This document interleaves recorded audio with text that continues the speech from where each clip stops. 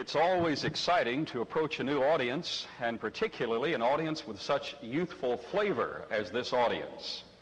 Now, those of you who are 60 and above and very academic in your disposition will appreciate that youthful compliment you just received.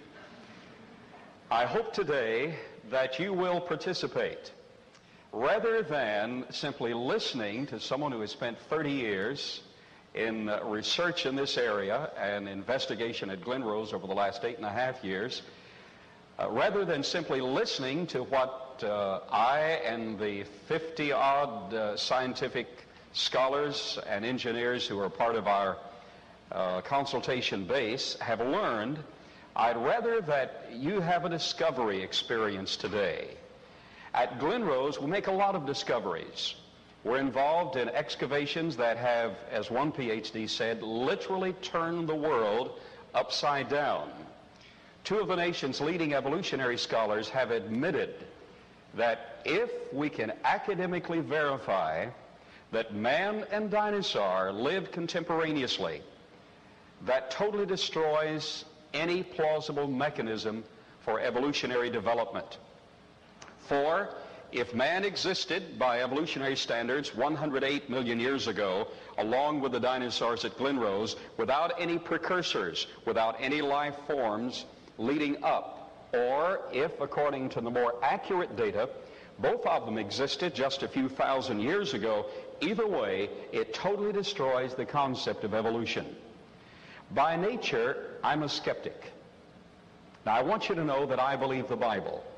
I believe the Bible academically, literally, and personally. But I want you to know that I haven't always believed the Bible. I, at one time, had very strong atheistic persuasion. Now, I don't say that with any sense of pride, but I'm saying that to underscore the fact that you also have the right to be skeptical. I hope today you'll not simply take everything that I say and accept it immediately, even though it'll be truthful, it'll be accurate. I hope you'll research it. But beyond that, I hope you will have a discovery experience. That's the very best mode of education. Rather than the teacher simply displaying what he knows, it's better that he lead the students to discover things for themselves that satisfy the deepest needs of the human mind and heart. There are four great questions of life. They are, who am I? Where did I come from? What's my purpose here? And where am I going? Now, those are academic questions. Incidentally, the answers to those are found exclusively in the Bible. Science cannot answer those adequately, but science and philosophy can explore certain areas and come to certain conclusions, which I hope you'll share with me today. These four great questions are, who am I? You're a very unique individual. Who am I? We must address that. Are we simply, as one philosopher said, a speck of a fly taking a dizzy ride on a giant cartwheel? Or are we a unique individual created and designed in the image of God? Yes, we are. Who am I? Where did I come from? That's life origins. Where did I come from? How'd you get here? I don't mean what route you took to this lovely auditorium. I mean instead, how did life begin? How are you identified with that? And I hope to answer much of that today. Thirdly, what's my purpose here? We must have a purpose. We're not satisfied without a purpose. And lastly, where am I going? And there are only two alternatives to that. And that's academic as well. That's not simply religious.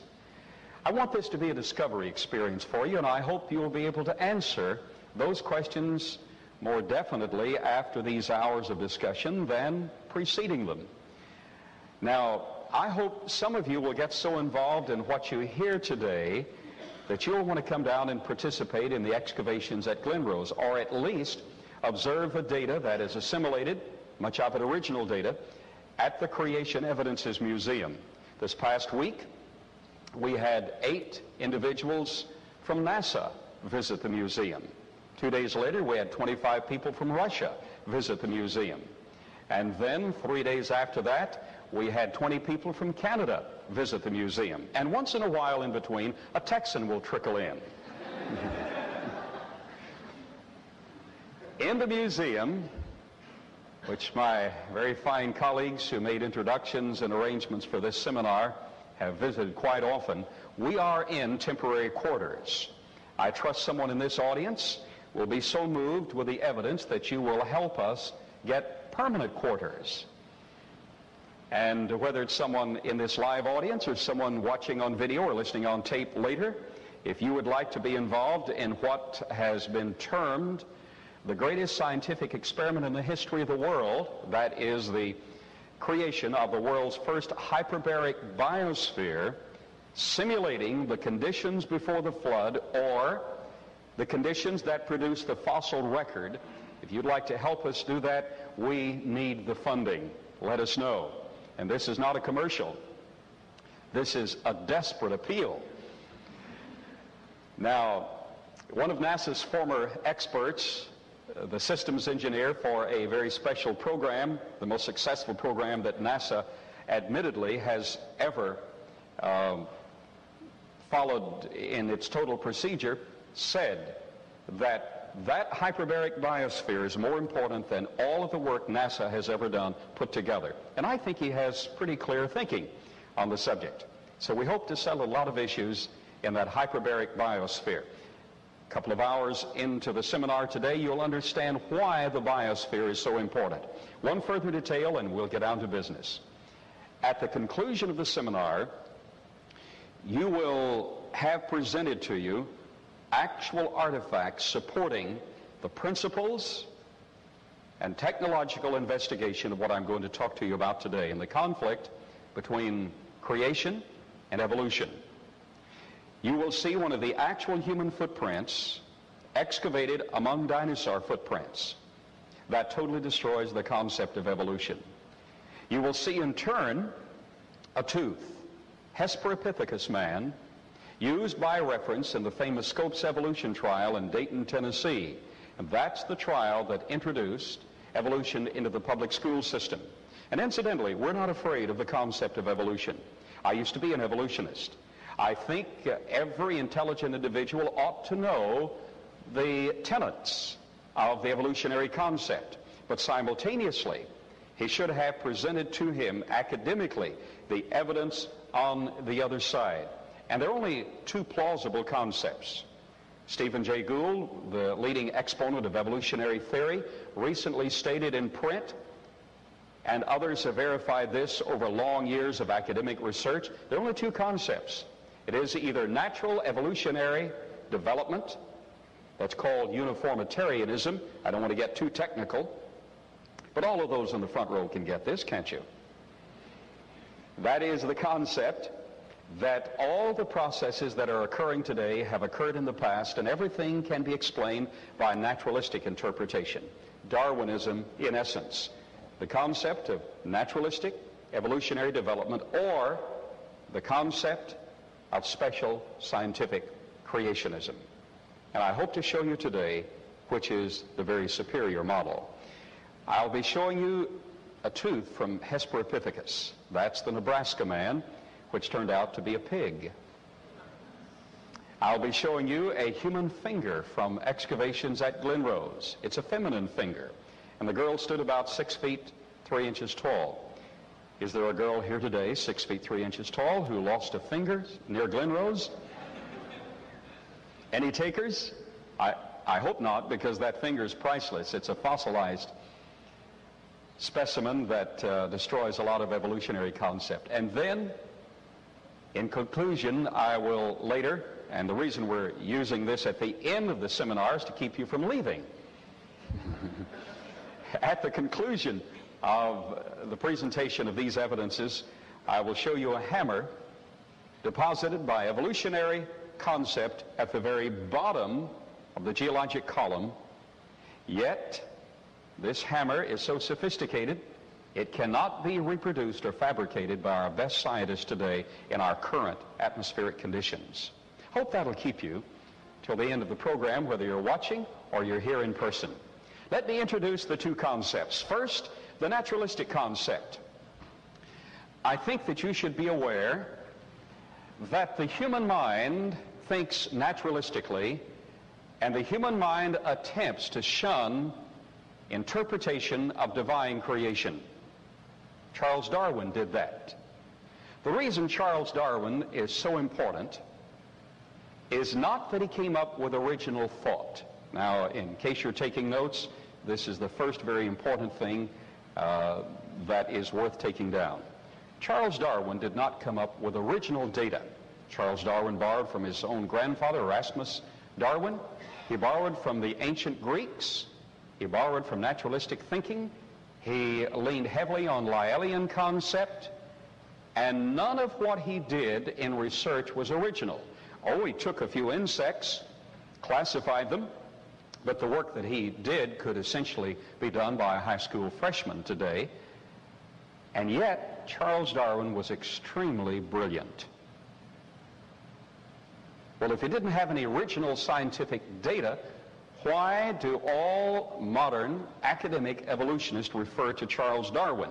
This is the concept expressed as Darwinism, naturalistic interpretation of life origins, that about 600 million years ago, the trilobites began to express themselves in evolutionary development, and that is what we call the early stages of the Paleozoic era.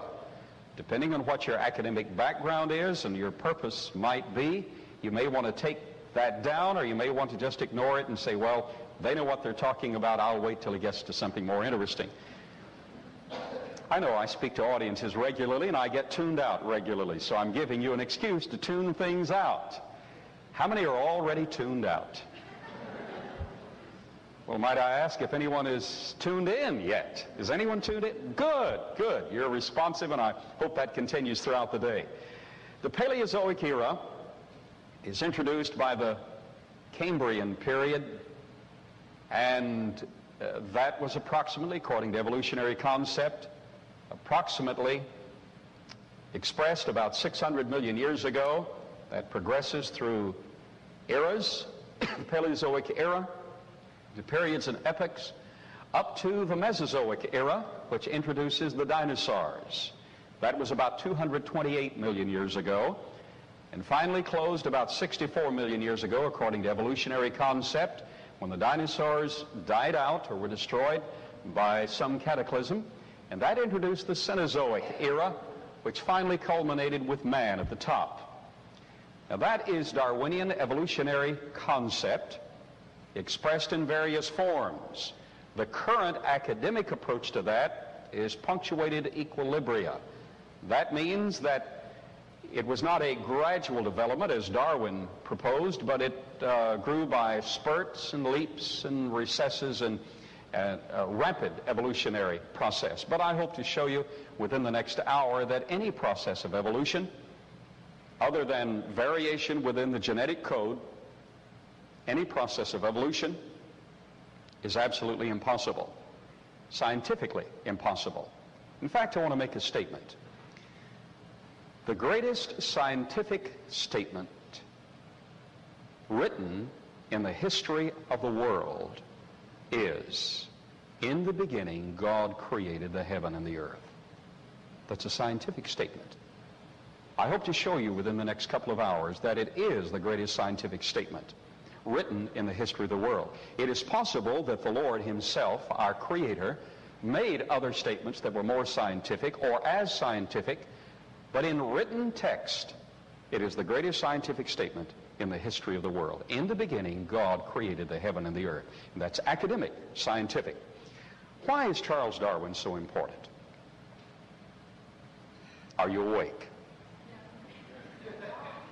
Charles Darwin did not come up with original data, but he came up with an original thought, a very brazen thought that is common to every mind in this audience today. Modern evolutionary concept refers back to Darwin not because of the scientific research that he did, but because of a very revolutionary naturalistic thought process that his phobic mind produced. A phobic mind is a mind bent on chaos and disarray. Every person in this audience is plagued by phobias. You didn't know that I knew you so well, did you? I know because I'm a living human being myself. I've been down the road. We all are plagued with phobias. Sometimes we overcome them, sometimes we do not. Charles Darwin lived a phobic life that in today's economy could not have supported itself. In fact, he was supported by the resources from his father and his grandfather. He could not produce a living. He was essentially non-capable of getting by and making a living for his family. He was non-productive. He was subject to his phobias and fears. He felt that his father smothered his mother to death just for the fact that his father was over 6 feet tall and his mother was a short lady. Charles Darwin so admired worms and so identified with worms crawling in the sand and the muck that he could not bring himself to thread a worm on a fish hook. But he liked to fish, but he couldn't bait the hook as a grown man. Yet, while he had such a phobia and was afraid to bait a hook, afraid that he would harm the worm with which he identified, he at the same time took great relish in shooting birds.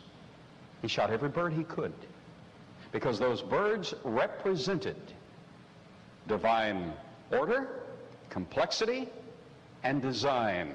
And that's what he reflected from. Why is Charles Darwin so important? If he was so phobic, so non-productive, you wouldn't want him to be in your family. That's right. If he were a long-lost cousin, you would leave him long-lost. You wouldn't want to be around the guy with all his phobias.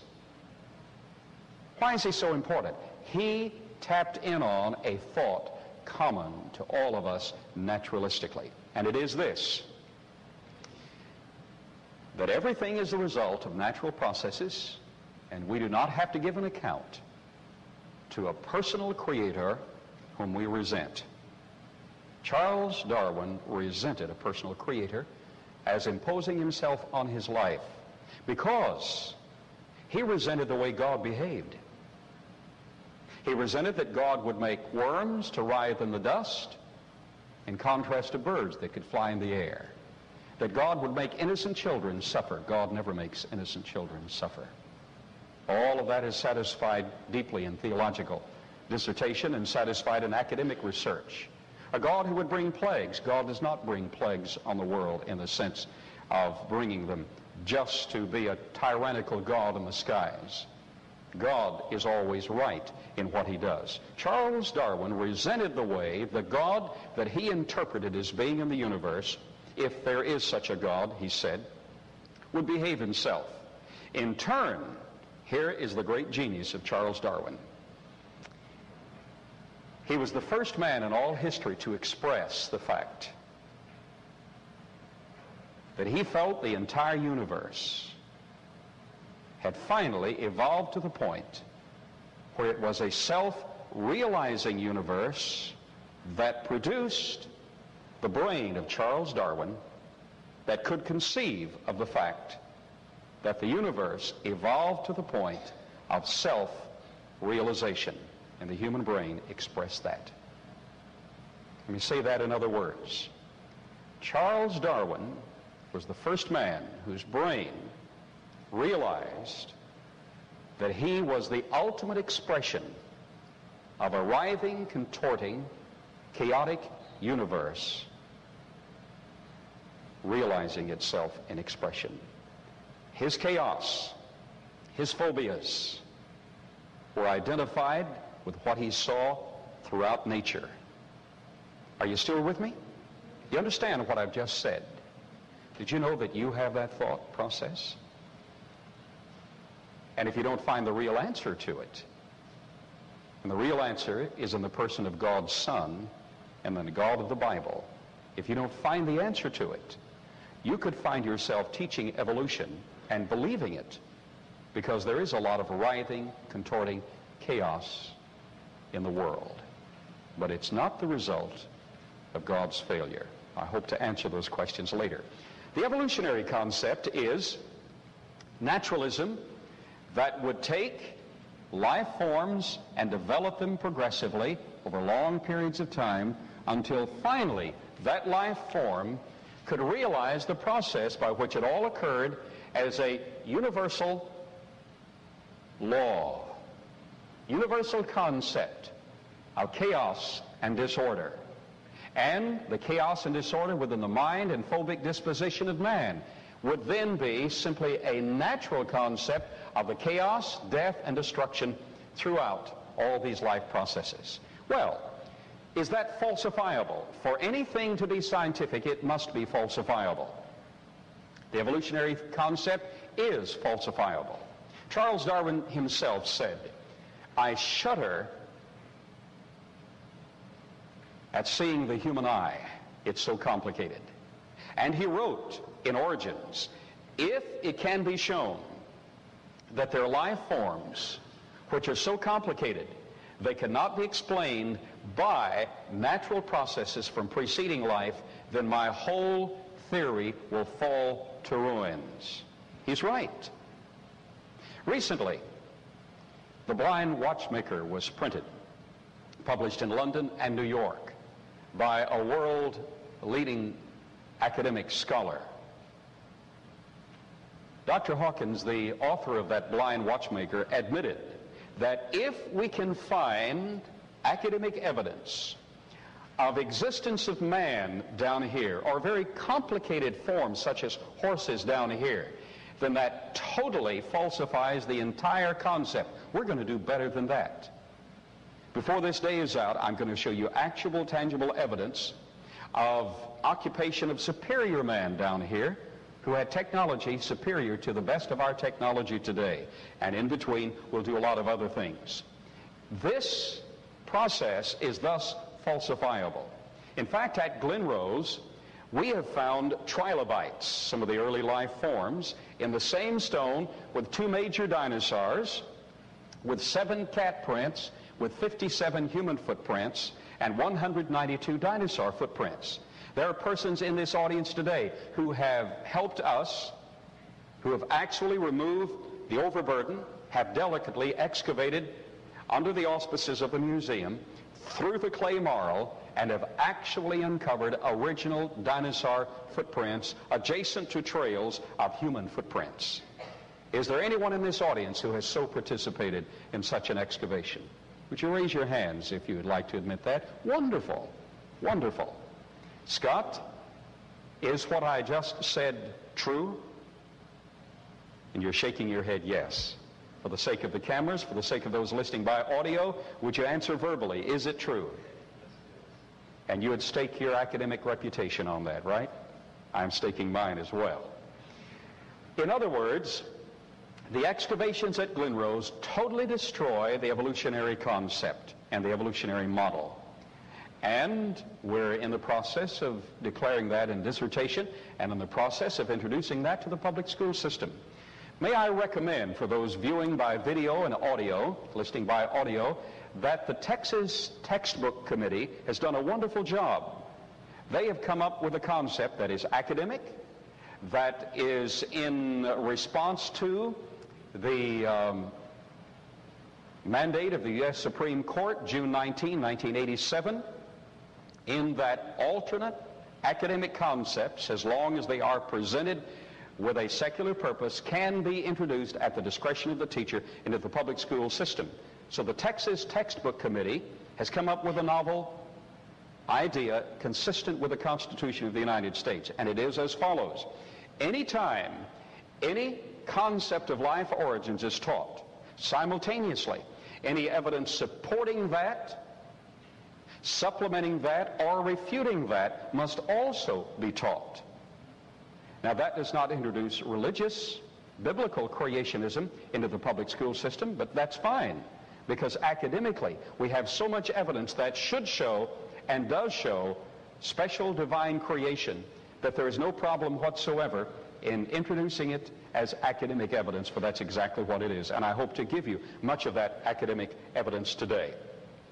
The evolutionary model is not only a concept taught in secular naturalistic thought process, but the evolutionary concept is a thought process that you have expressed to yourself.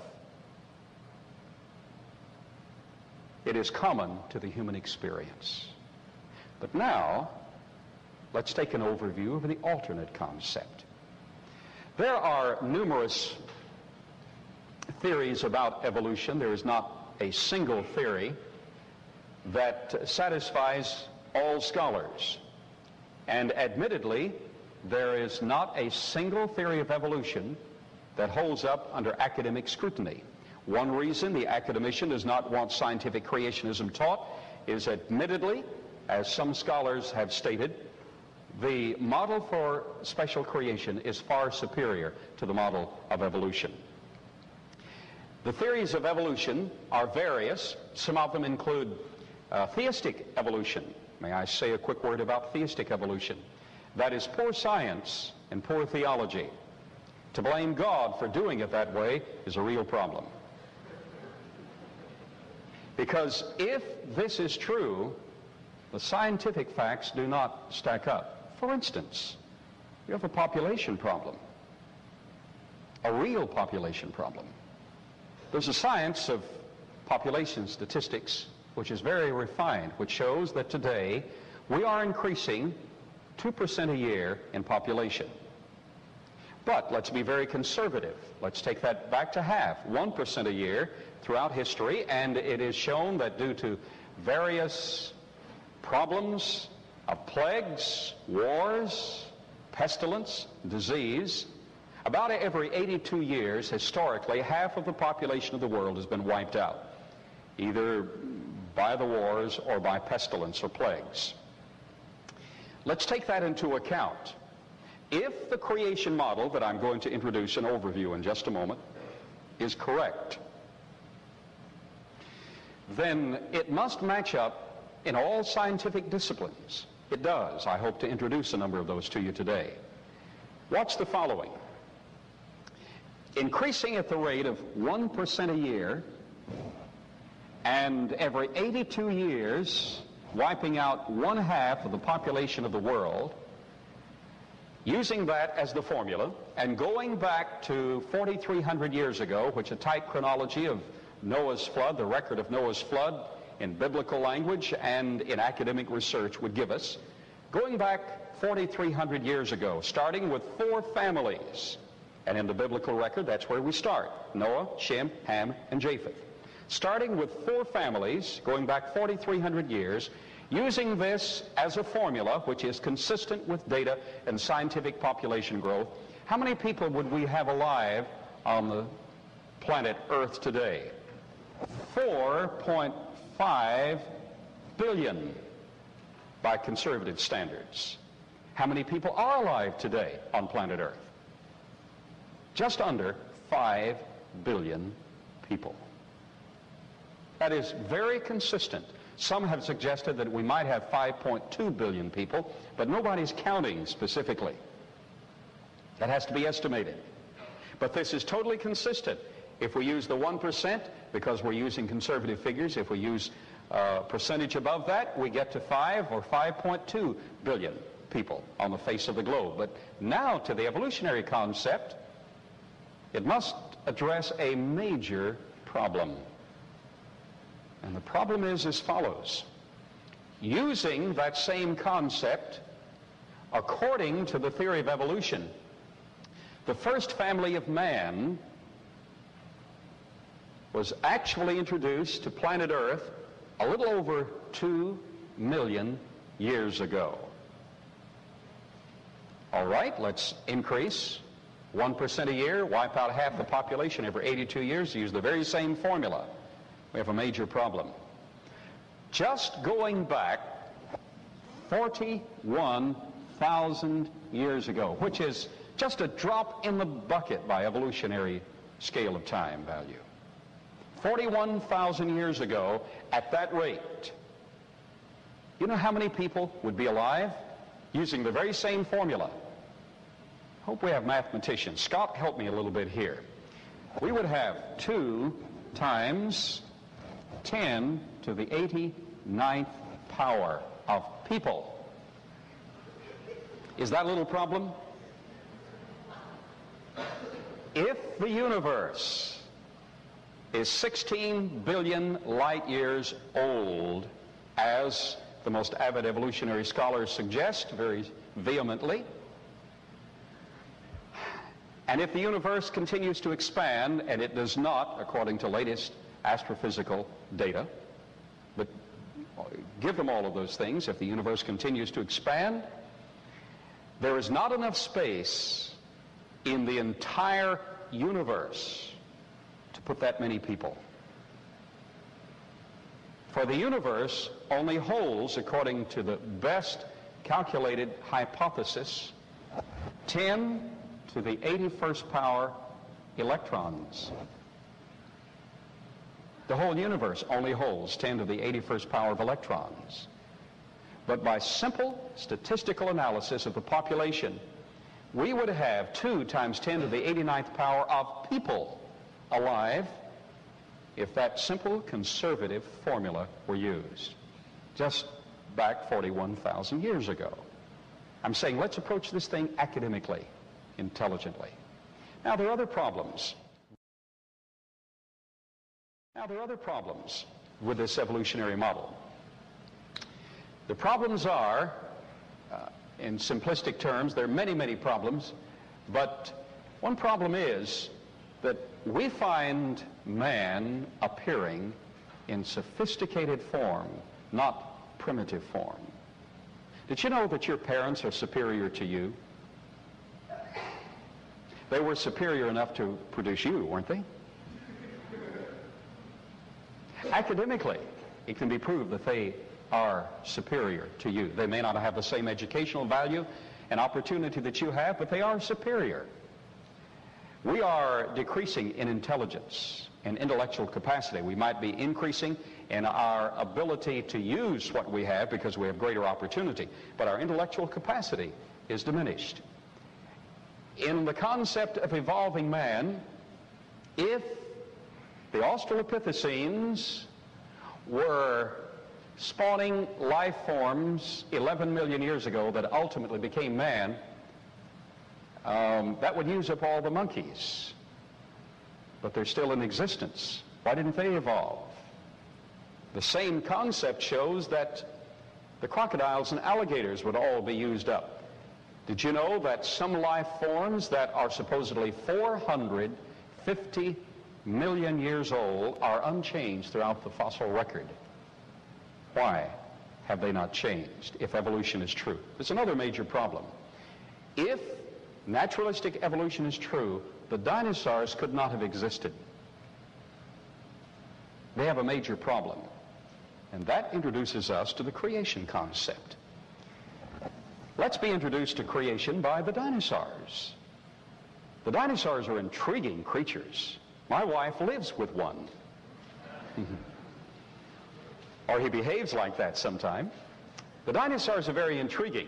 They range from the flying pterosaurs, who were exotic type creatures. One was found in West Texas with a 52-foot wingspan. The dinosaurs range from the flying pterosaurs to pterosaurs that could fly and walk, like Rhamphorhynchus. We found evidence of his existence, at least in footprint fossils in Glen Rose. They range from those to the walking dinosaurs, some of them the size of a small bird, some of them Tyrannosaurus rex size, some of them much larger than that. In fact, the largest specimen suggested so far is Seismosaurus. Seismosaurus looked much like that fella.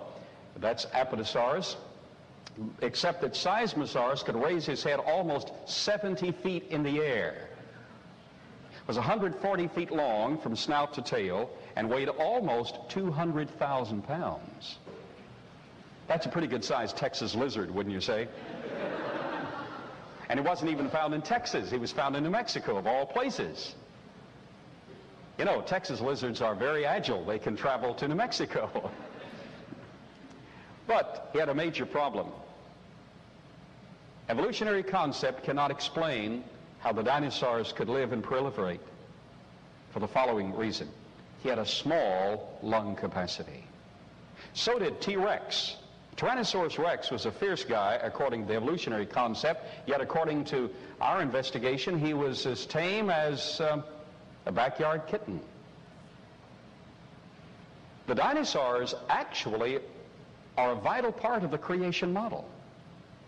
Dinosaurs have been used to accentuate the evolutionary concept because they represent the macabre, the death-like, the intriguing, destructive forces, brute forces of the past that would eat anything they could catch.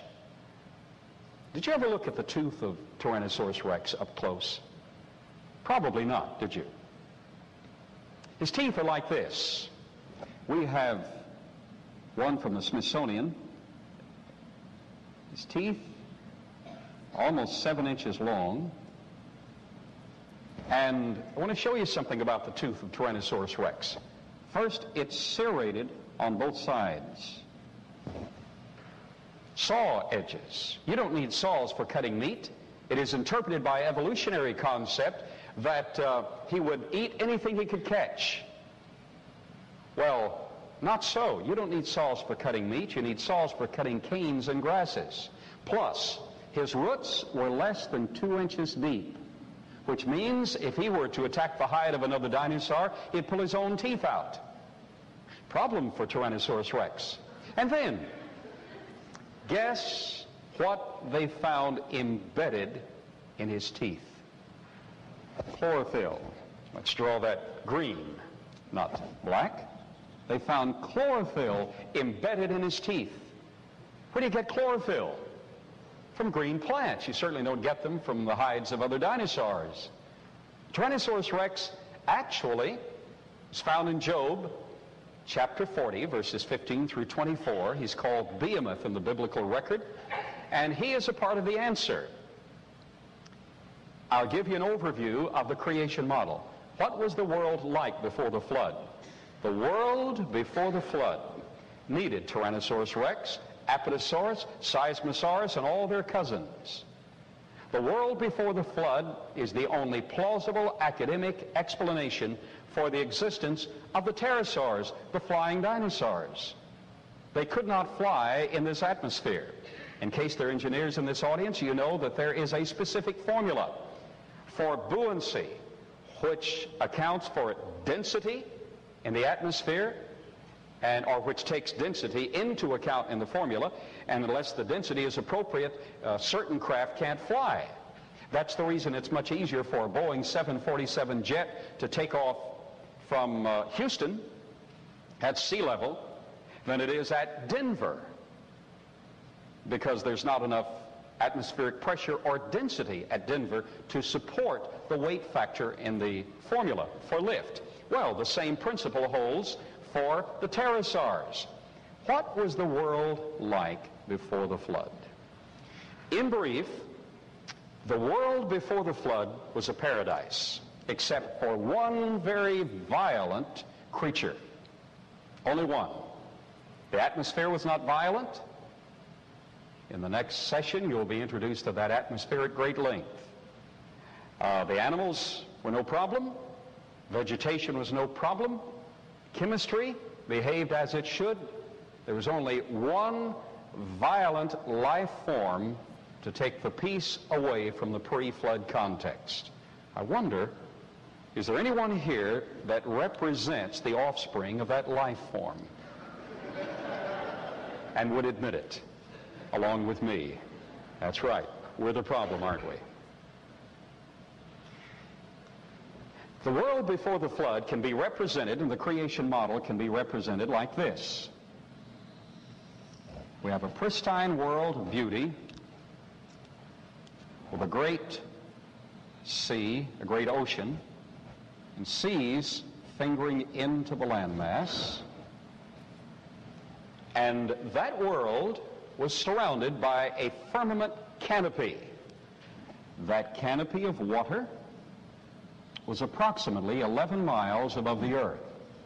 In the next lecture, I'll show you reasons why we know it was approximately 11 miles above the Earth. This is not drawn to scale.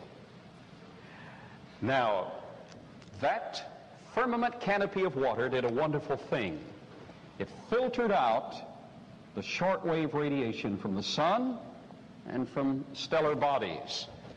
But the long wave and mid-spectral radiation would come right on in. That did something wonderful. The world before the flood had greater atmospheric pressure because of the gravitational weight of that firmament pushing in on the atmosphere. The world before the flood was protected from the harmful radiation. And that produced some very wonderful things. In our excavations at Glen Rose, we have found human footprints among dinosaur prints. We've excavated 57 human footprints. I'll give you an actual sample illustrating that in the Burdick print at the close of this lecture series. We've excavated 4 footprints that were 5 inches long. There were kids around, you know. Had to be kids around to have adults around sooner or later. 4 footprints, 5 inches long. We've excavated 9 footprints that are 9 3/4 inches long. We've excavated 7 footprints that are 11 1/2 inches long. Original excavations. We've excavated 7 footprints that are 14 inches long, like the Burdick print, and they're feminine.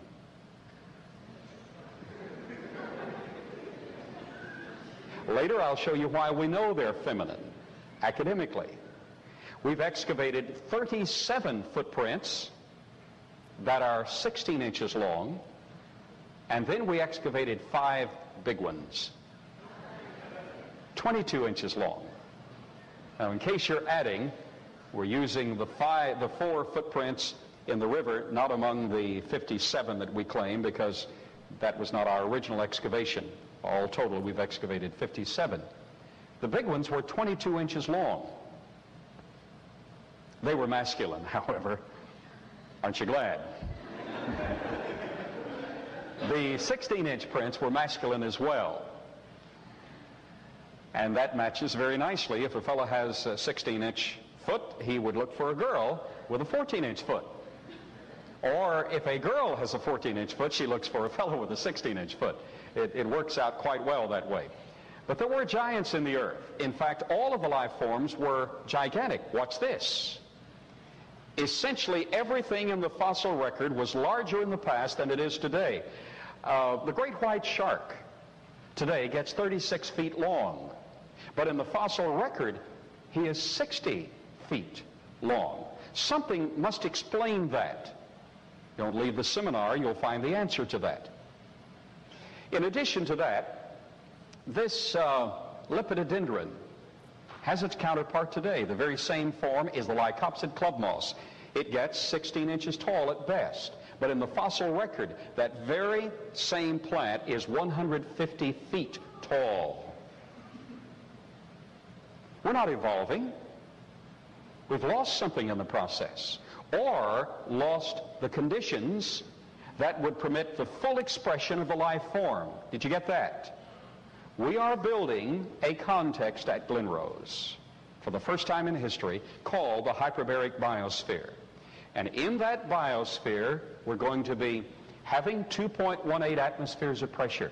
That's what the best of our research shows. That canopy, firmament, pushing in on the atmosphere would have introduced 2.18 atmospheres of pressure. We're going to introduce 25% oxygen, 0.25% CO2, carbon dioxide. That should make a world of difference, because that's what academically we find indicated in the fossil record. What will that do? Well, we have dragonflies today. Here in East Texas, the dragonflies get how big? About a 4-inch wingspan, maybe 5 inches. In the fossil record, that very same life form, the dragonfly, had a 36-inch wingspan. What explains that? The evolutionary concept cannot really explain that, because if the processes with increased energy, which I'll address in the next lecture, with increased complexity, is causing the forms to accelerate in complexity, they certainly should accelerate in dexterity and size. Well, that's not the case. We find they were bigger in the past. Human life forms were larger in the past, and incidentally, they were more intelligent in the past. So intelligent, as a rule, they didn't need to take notes for a lecture like this. How many have been taking notes? I think that's every hand in the building. That shows how intelligent you are, because you realize how incapable you are. Did you follow? You realize your limitations. But given these circumstances, with a little over 2 atmospheres of pressure, 25% oxygen in contrast to today's 21% oxygen, the brain, from conception on, would be hyperoxygenated. Not to the point of toxicity. This is the perfect level, a little over 2 atmospheres of pressure, 25% oxygen. In the fetal formation of the brain, it would be enlarged to begin with. The cellular structure would be fed and nurtured from before the child was born. Then you would live in a context where your brain would be totally fed in all its capacity with oxygen. That means that every person sitting in this audience, if you were to live under these conditions and having been born under those conditions, would put Albert Einstein to shame in your intellectual capacity. You have that capacity. Why don't you use it? Well, we really can't to our fullest capacity.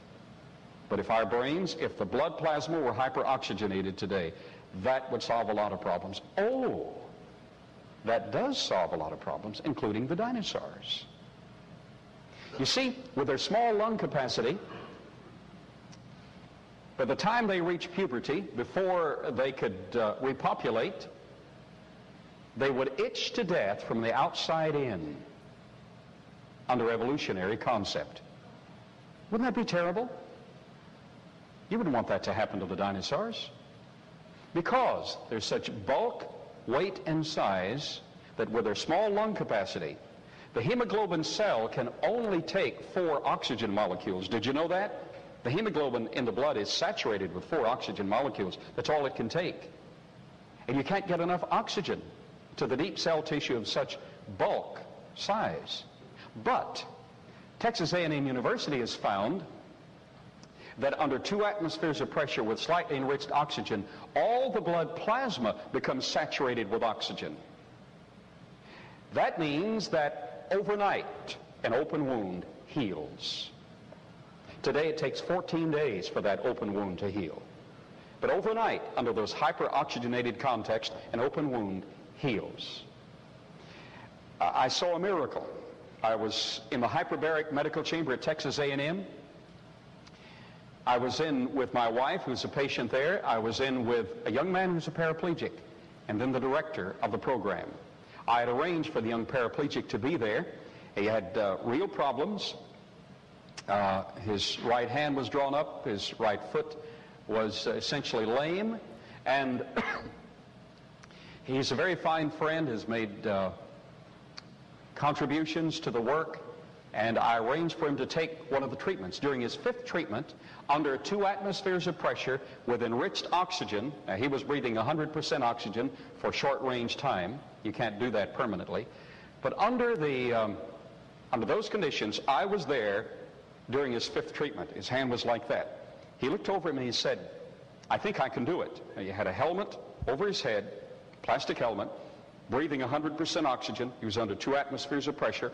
Under those contexts, his blood plasma became saturated with oxygen and fed to the brain and the rest of the body oxygen he was not getting under 1 atmosphere.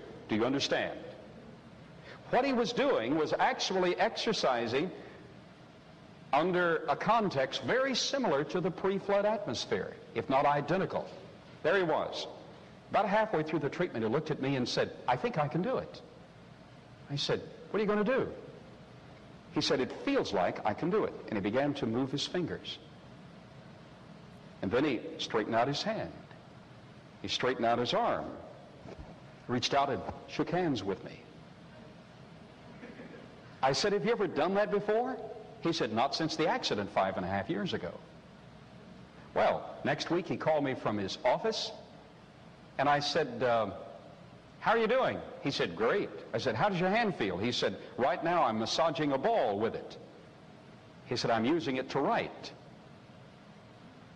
Is that miraculous? Sure. Well, what's the answer? Why did he behave like that? He continues to exercise it and continues to use his hand. And his speech is a lot better, incidentally. How is that possible? It appears academically that his body was designed to function best under 2 atmospheres of pressure with enriched oxygen, like we had before the flood. Same thing would be true of the dinosaurs. They couldn't make it in today's atmosphere. They would itch to death sitting on a freeway if the semi didn't get them before they just died from oxygen starvation. I'd rather the semi get them, because that's a quick death, rather than itch to death. That's a horrible death. Don't you agree? Well, they just couldn't make it today. But under 2 atmospheres of pressure, they would have a field day. Their bodies would be, their blood plasma would be saturated with oxygen. They could grow to be as big as they could live long enough to be, and they continue to grow as long as they live. Now, let me illustrate it another way. The creation model has some wonderful facets that match academic study. If you had an accident in the pre-flood world, it shouldn't really be a problem unless someone knocked your head completely off. I don't recommend that.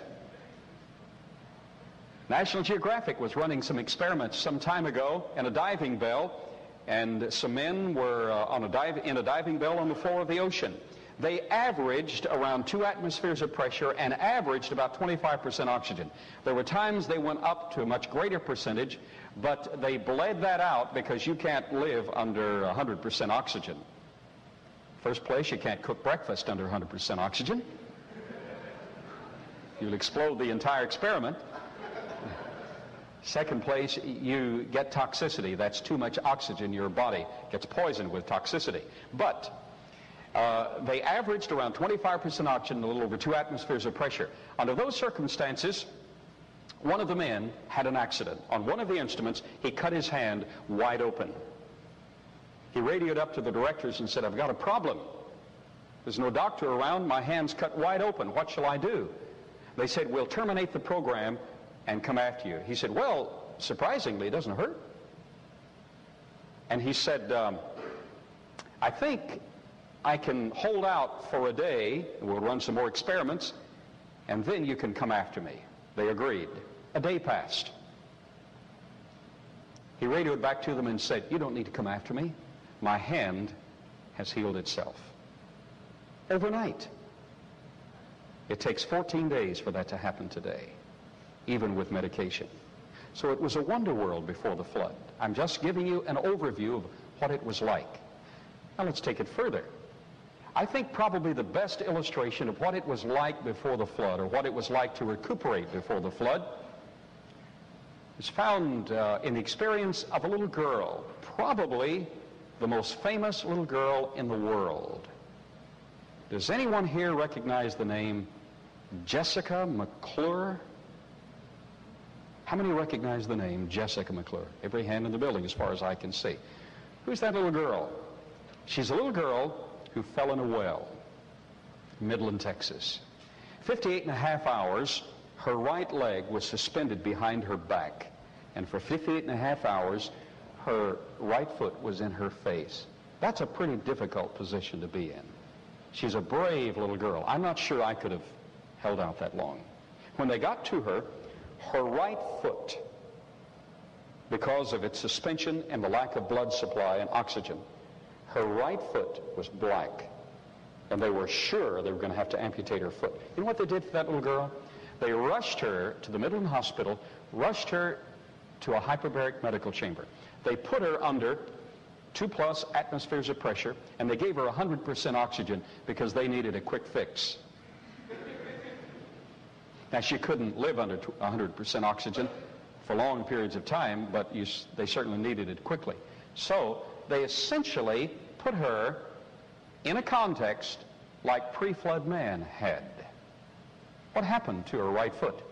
In a few hours, it turned pink. And then her toes began to turn pink. They thought at first they'd lose the entire foot. Then they thought, well, we're not going to lose the foot, we'll lose all her toes. Then her big toe turned pink. Second, third, fourth. They finally lost the little pinky because it wouldn't turn pink. Well, what I'm doing is introducing an overview of the creation model. It appears that her body was designed to function and repair itself under those circumstances. Well, if that's so, her body had to be designed. And if that's so, her long-lost predecessors lived under such a context. Well, that's the creation model. With a firmament canopy of water suspended above the earth. In the next lectures on energy, you will learn how it was suspended above the earth. And the furnace was in the floor, but not only would that have tremendous effects physiologically for animals, it would have tremendous effects for vegetation. And that effect would be as follows. It has been found that if you increase carbon dioxide and increase pressure, the plants grow tremendously. In fact, it has been found by experimentation of a Japanese physicist, Dr. Kiyomori, Keio University, Tokyo, Japan, who had a problem. Dr. Kiyomori lived in his house, but his office was in the basement. There's Dr. Mori behind his desk. You'd recognize him anywhere, wouldn't you? Hope the cameras get a close-up. That's Dr. Mori, believe it or not. But he has a problem. He doesn't have enough light in his basement, and he doesn't want to pay for any more electricity. That's always a problem. But Dr. Mori had an ingenious idea. He knew what fiber optics would do, and he had some fiber optic cable at the university. So he brought some home, with or without permission, I don't know. He brought some home, and he ran it out the roof. Ran it through the rafters, down the walls, and into the basement, and sure enough, it worked. You know how fiber optic cables work. You can tie them in a knot, shine a light in one end, and the light will just follow all the way through the knot and come out the other end. Well, that's what happened here. So it worked. Light from the sun struck the cable, came right on down, and came out the bottom into his basement. Beautiful. What he forgot was that the dimension of the fiber optic cable that he had filtered out the ultraviolet spectrum of light. Now that's important. It's the ultraviolet that's giving us most of the trouble we have today. In the next lecture, you'll see how it's destroying us. It's the ultraviolet that is a major problem. All right?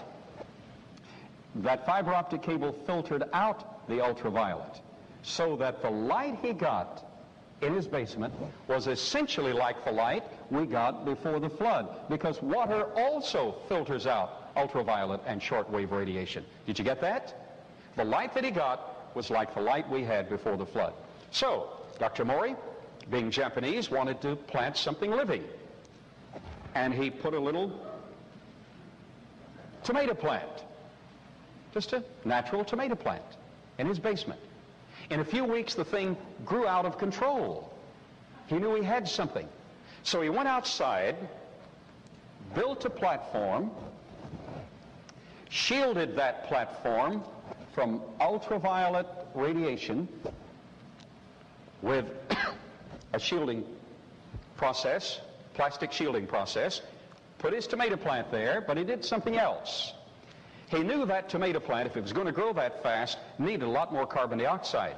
Indications are in the fossil record that we had a lot more carbon dioxide than we had in the past. So he increased the carbon dioxide and pressure at the base of his plant. Guess what happened to his plant, his tomato plant? It grew.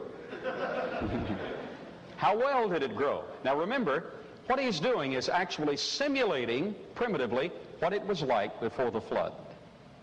So, what happened to his tomato plant? After 2 years, 2 years? How long do your tomato plants live here in East Texas? 5 months if you're lucky, right? I mean, very fortunate. You say it's the frost that gets them. No, it's old age that gets them. The frost might get them before they get too old, but they're being destroyed by ultraviolet radiation. You say, but there are some special lamps where you can grow things quicker. Yes, you can shock them into growth quicker with ultraviolet radiation, but you also kill them sooner. And that's not what we're looking for, is it? We don't want to be 7 feet tall when we're 6 years old and then die when we're 9, do we? That's not what we're looking for. Look what happened. After 2 years, his tomato plant was 16 feet tall. 903 tomatoes on it. But that's not the end of the story. His tomato plant doesn't want to die. It's still living. That was 6 years ago when he planted the thing. It is now over 30 feet tall, has over 5,000 tomatoes on it. And it's still living. Well, now, compared to your 5-month tomato plants and that 6-year-old tomato plant, let's do a little math. That's a 12-fold lifespan already, isn't it? What about those ages in the biblical record? Are they literal? Well, let's see if it'll do that for tomato plants. It ought to do that for us under those circumstances, shouldn't it? How old do you think would be a good age to live and still be in control and in command of your faculties? 80? Multiply 80 by 12. What do you get? 960. That has a 12-fold lifespan. Multiply your 80 by 12 and you get 960 years. That means that in certainly academic theory, the capability under those circumstances is for some of your ancestors to have lived 960 years. Did they? Sure they did. Methuselah lived older than that. Adam almost lived that long. But now it's better still. Let me wind up this introductory concept. This is just an overview. We've only introduced the concept. One of the nation's leading scholars is Dr. Edward Blick, University of Oklahoma, head of Aerospace Engineering Department.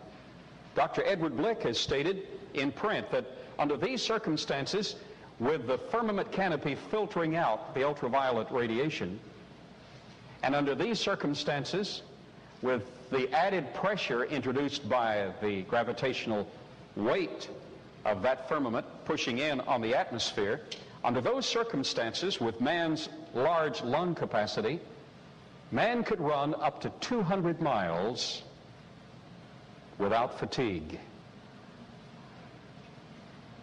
How many would like to be able to run 200 miles without fatigue? Sure. How many would like to be able to run 200 miles? Well, how many would like to be able to run at all? Under those circumstances, it was absolutely utopian.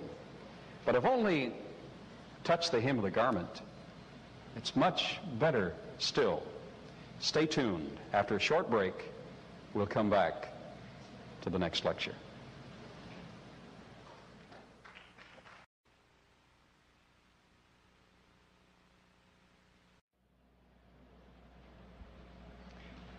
A model is extremely important. A philosophic or academic model is a systematic outline of the entire concept, but that model must address all pertinent questions relative to its central nature. For instance, this is the accepted model of evolutionary development. It's called the paradigm. That means the systematic outline. That paradigm is actually the Bible of the evolutionist. And the evolutionist defends these concepts, particular ages at particular times in the distant, intermediate, and near past. This is defended as rigorously as you defend the Bible. Models are very, very important. And this particular model breaks down, admittedly, if we can verify that there's evidence for man here, or evidence for man here, or evidence for man here, or for that matter, if there's evidence for these life forms up here without any continuation of their being in this early section of the Cenozoic period, the whole thing breaks down. Or if there's academic information which shows that it's not possible for these life forms to have evolved for one reason or another, this whole thing breaks down. Models are extremely important. The central concept that Jesus Christ is the Son of God is central to an entire model. It's not simply a person appearing on the scene saying, "I'm God the Son." That statement that Jesus Christ made before Abraham was, "I am," is consistent with the entire model of the biblical record, from creation through the advanced prophecies of the Old Testament, through the miraculous nature of his life, and the prophetic statements that he made about his own resurrection and about future events. It is all one consistent model, and all the details must be addressed in that model. All principles must be addressed, or the model falls down. I'm satisfied academically, religiously, and personally that Jesus Christ is the Son of God. And he did arise from the dead, and the prophecies that he made about this very day in which we live within the next 2 hours will hopefully make more sense to you. For instance, Jesus talked about people behaving in bizarre fashion. I think we're living in that day. He was disposed to state to us that there would be a time when it would be very difficult to find faith on the earth. When we actually examine our motivation for our own service, we have to question the fact that we even have faith. And in case you're questioning that, the answer is available in the nail-scarred hands of the Son of God, incidentally. For those viewing the tape, Jesus Christ is available here and now, and he offers himself. Now, having said that the evolutionary concept requires a model, the statement that dinosaurs evolved would require a model to support it, a statement that Jesus Christ is the intervention of God in human history requires a model to support it, and the model is there from Genesis 1:1 all the way through Revelation 22:21, and is verified in experience, personal experience. Now, the creation model is totally consistent with the biblical record. However, it goes beyond that. It stands on its own as an academic model independent of the biblical record. In case there are public educators here today, that's an extremely important statement. June 19, 1987, the Supreme Court of the United States struck down the Equal Treatment or Balanced Treatment Act from Louisiana public school system. But in striking that down, stating that it was required that there be scientific creationism taught alongside secular humanism, or the evolutionary model, the Supreme Court did uphold the fact that the public school teacher has the right, at his or her discretion, to teach any theory of life origins, or life development, or life order, or any scientific concept of life order, as long as it's done with a secular purpose in mind, not to inhibit or enhance any religious body. And that's all right. For instance, I wouldn't want an evolutionist teaching biblical creation in the public school system. Can you imagine an evolutionist stating, "I don't believe this, but I'm going to tell you the story about two naked people in a garden with a snake"? And that's the way they would approach the thing. And that's not what we find in the biblical record. We find them clothed with glory and grace, incidentally, until they listened to the snake, and then they had problems. And if you listen to the snake, you'll have problems consequently as well. What I'm trying to show you today is what the Supreme Court upheld. In that final decision, June 19th, 1987, they upheld the Fifth Appellate Court decision, which said that a theory or concept of life origins or life order, such as creationism, may be taught in the public school system even if it coincidentally is in agreement with religious convictions. Everyone is religious. There's nothing wrong with teaching something that parallels your religious convictions as long as it's taught in the public school system with a secular intent in mind. Secular intent means with no design to inhibit or enhance any religious concept. Do you understand what I'm talking about? With that in mind, I want you to critique the whole creation model. I call it the orchestral model. I mentioned previously that at the Creation Evidences Museum, we have over 50 scientists and engineers in background on a consultant basis. We don't pay them a cent. They come, or they lend, or they write, they contribute academic information that they've researched or that which has been researched for them. I claim no originality to anything that I have. If I have a good thought and I don't know where it came from, it's because I forgot where it came from. Nothing with me that is good is original. Did I make that point very clear? All right. Hopefully you will have the same attitude, because if we have struck on the right answer, and I think we have, we don't deserve the credit. We didn't create ourselves. We're not a self-realizing universe that finally, as Darwin suggested, came to self-realization with his own mind. Therefore, he was God. That's the bottom line of what Darwin was saying, and that's the bottom line of what the academic evolutionist today is saying. We essentially are God. We're the universe self-realizing itself. Okay.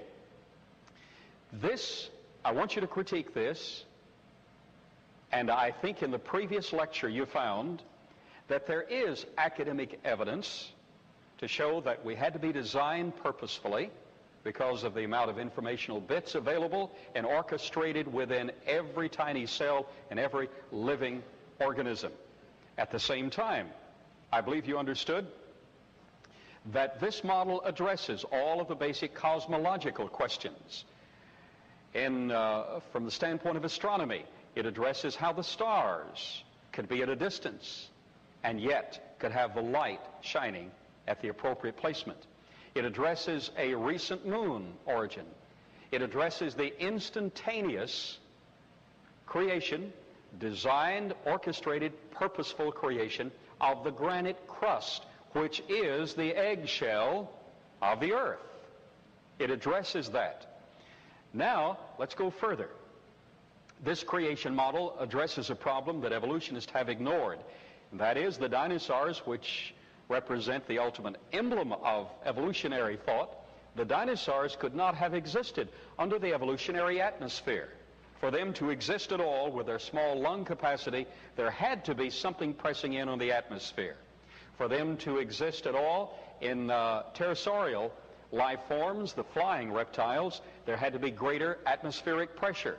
That's exactly what we find mandated in the creation model, and that's exactly what we find in the biblical record. In Genesis chapter 1, verse 6, a statement is made, an extremely important statement is made. And God said, "Let there be a firmament in the midst of the waters." Let's explore that from the academic viewpoint. I think we've established the fact that there was something pressing in on the atmosphere at the time the fossil record was laid down. I think we've established that the fact that the dinosaurs existed mandates that there was something pressing in on the atmosphere.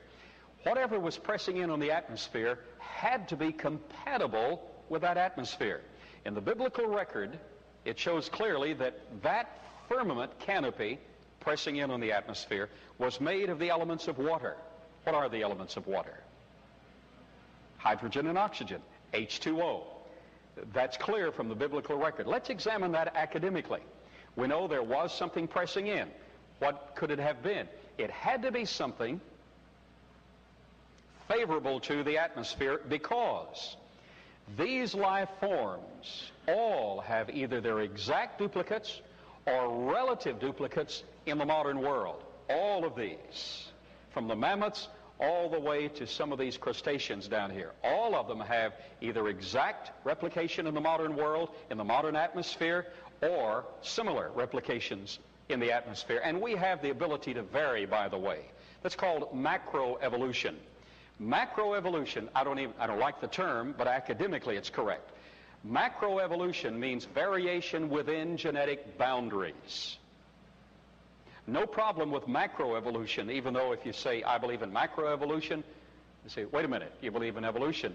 No, the evolutionary concept as such is not plausible, is not scientifically feasible at all, and is certainly not biblically feasible. Macroevolution simply means variation within genetic bounds. I vary about 15 pounds a month. But I'm still human, and I'm not going to evolve into something else. That's macroevolution. I hope it stays macro. It's already varied a lot, and I'd like to eliminate that variation altogether. That is, I'd like to be in the form I was when I was 20 and have the experience I have at 53. Wouldn't that be a nice world in which to live? I wouldn't trade this experience for my youth, by the way. I've learned how to stay out of trouble a little bit. Okay, let's talk about that firmament context. It would have some wonderful repercussions in the ecology of the world. We don't have it in existence today. Having established that there are life forms there that are similar or identical to the modern life forms, that means that whatever made that thing would have to be, or whatever it was made of, would have to be compatible with our current atmosphere. Okay, what do we have in our current atmosphere? The gases of the atmosphere. Help me out. Nitrogen, about 78%. What else? Oxygen, about 21%. What else? Carbon dioxide, 0.03%. Then we have trace elements. What else do we have in the atmosphere? Argon, trace elements. Helium, ozone, trace elements. We're glad they're in trace elements. We have one other very important assimilation. What's that? Hydrogen? No, hydrogen is bound up. Fortunately, it's bound up because it's volatile. It's bound in the water molecule. But, well, we've already said nitrogen. We have water vapor in the atmosphere. Okay, let's see what a candidate we would have. Now, remember, the biblical record started by saying this was made of water on day number 2. Let's see what we can make it of. Let's try to make it out of nitrogen. You can make it out of anything that'll work. Anything that'll work. You can make it out of a vault if you want to. It has to press in on the atmosphere to generate a little over 2 atmospheres of pressure, and it has to filter out the ultraviolet, because remember the Dr. Kiyomori tomato plant? He filtered the ultraviolet and he got those results right there.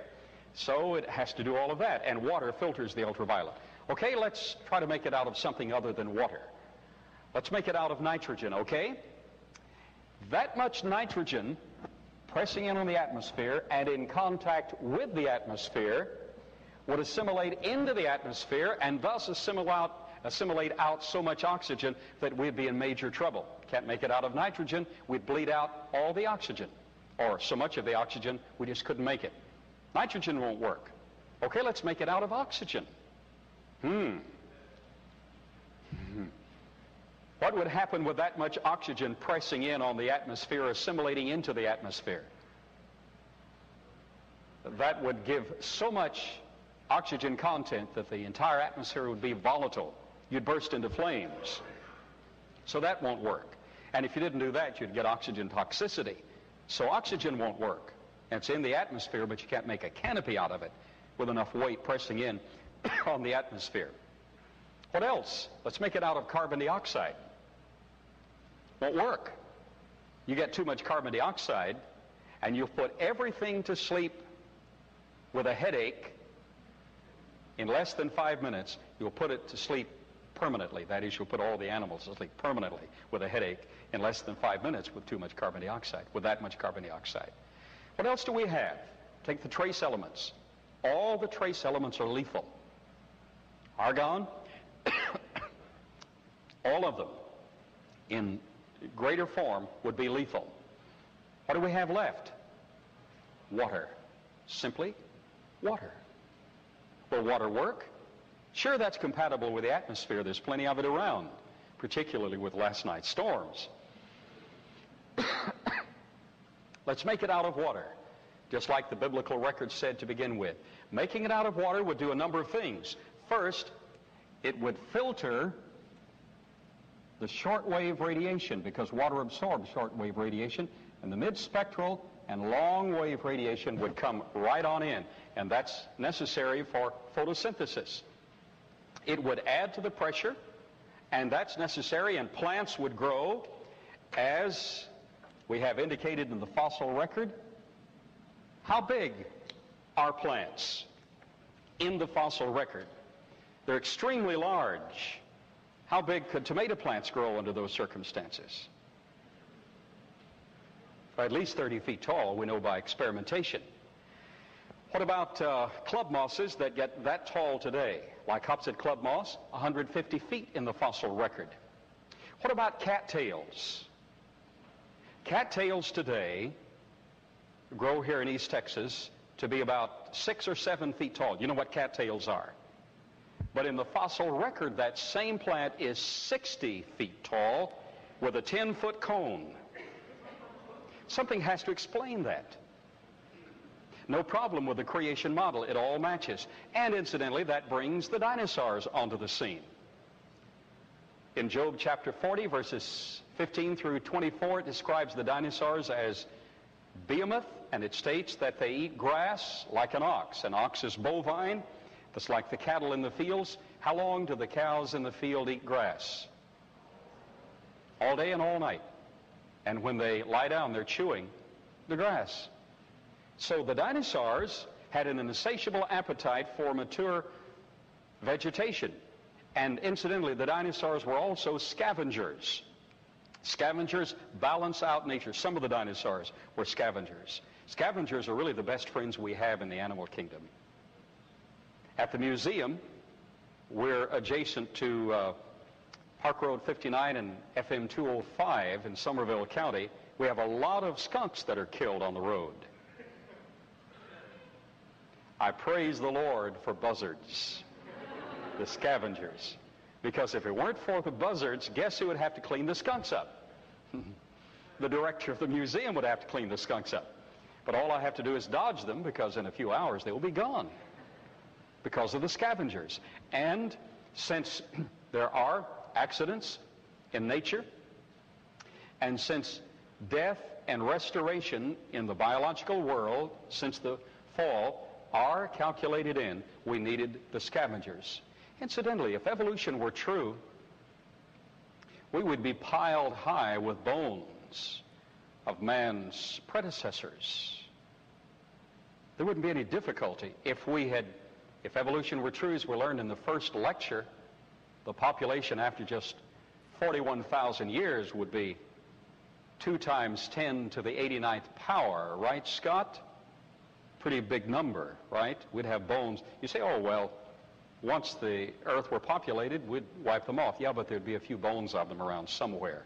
So it all fits together that the evolutionary concept falls down when you examine it closely. But the creation model, with only a few thousand years of existence, fits perfectly. The vegetation required the dinosaurs. Well, how could that vegetation grow so big? We found from Dr. Keymore's experiment, you filter the ultraviolet, and you add pressure and carbon dioxide, and you'll get those large forms. But now, let's take it a step further. We've got a problem with that canopy. First, it was there, had to be there, for us to get those life forms. But if it's just made out of water vapor, ICR, Institute for Creation Research in San Diego, California, has computers now large enough to put this thing in model, and you make that thing out of water vapor, or just water, and it won't stay up. It keeps collapsing into vortices. Have a real problem. You can't keep it up. How was it kept up? Well, the biblical record solved the problem all along. I want to wake you up this afternoon. The most difficult hour is the one immediately after lunch. Let me wake you up with something very startling. The biblical record had the answer all along. The word for firmament in Genesis 1:6, you'll find all of this in Panorama of Creation. The word for firmament is rakia. Rakia means to compress, pound together, and stretch out this arch of heaven in thin metal sheets. Problem. Metal sheets? Oh, it was composed of water, but metal sheets? Major problem. I didn't know the answer to it. Dr. Dan Cook of Redding, California called me.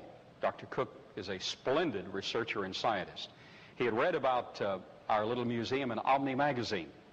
He called and he said, Dr. Baugh, in my years of research, and I've worked for major labs, he stated, and he has, he said, in my years of research, I found what the metal was in that firmament. Metal? I chuckled on the phone and said, Dan, was there metal in the firmament canopy? He said, that's what the biblical record says. And I said, yes, but I've always interpreted that figuratively because it couldn't have been metal. He said, well, that's the only way it'll work. You have to have some metal. It has to be special metal. And I said, well, now wait a minute. Man standing on the earth before the flood. It's man and woman standing on the earth before the flood, looking at the moon and the stars. I said, Dan, do you mean they were looking through metal to see the stars?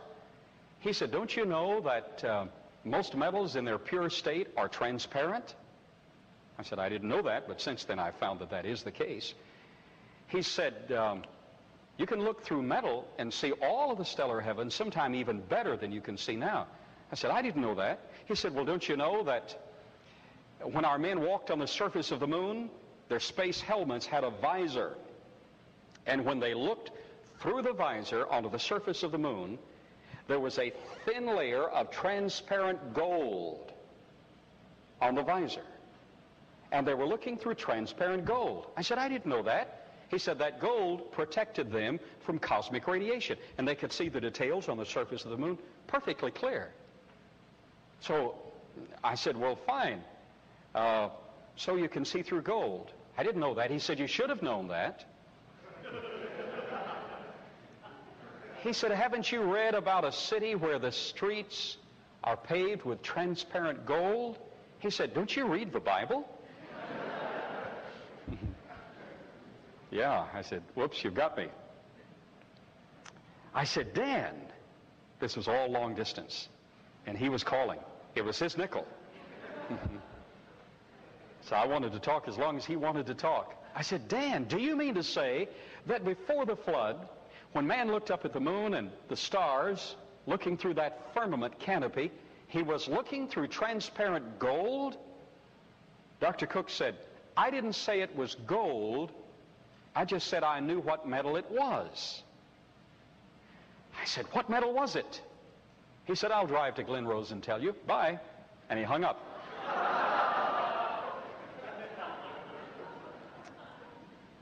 How many want to leave the seminar right now?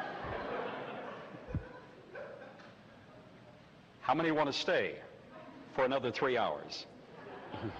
2 hands remained up. But you want to stay for the answer to this anyway. It took him 2 months to get to Glen Rose.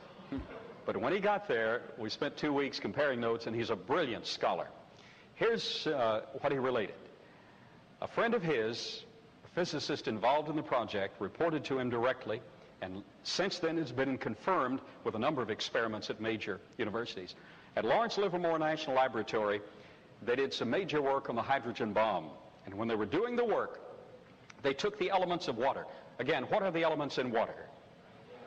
Hydrogen and oxygen, H2O. They took the elements of water and they compressed them under super cold circumstances. Now remember, the word rakia, describing that firmament canopy, means to compress, pound together, and stretch out the arch of heaven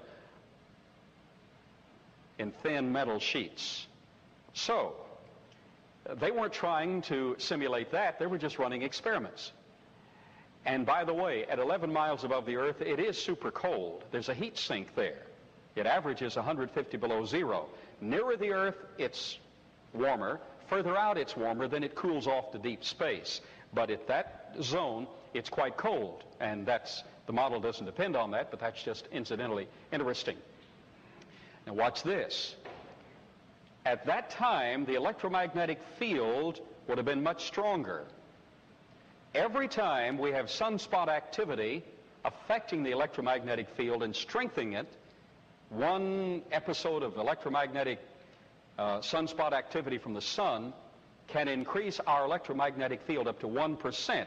And when it does, it pinches it. So the stronger it is, the more it is pinched. The lines of force form very close if it is extremely strong. And remember, at about 4,300 years ago, the time when this was all torn up, the time of the flood, it was pinched much closer.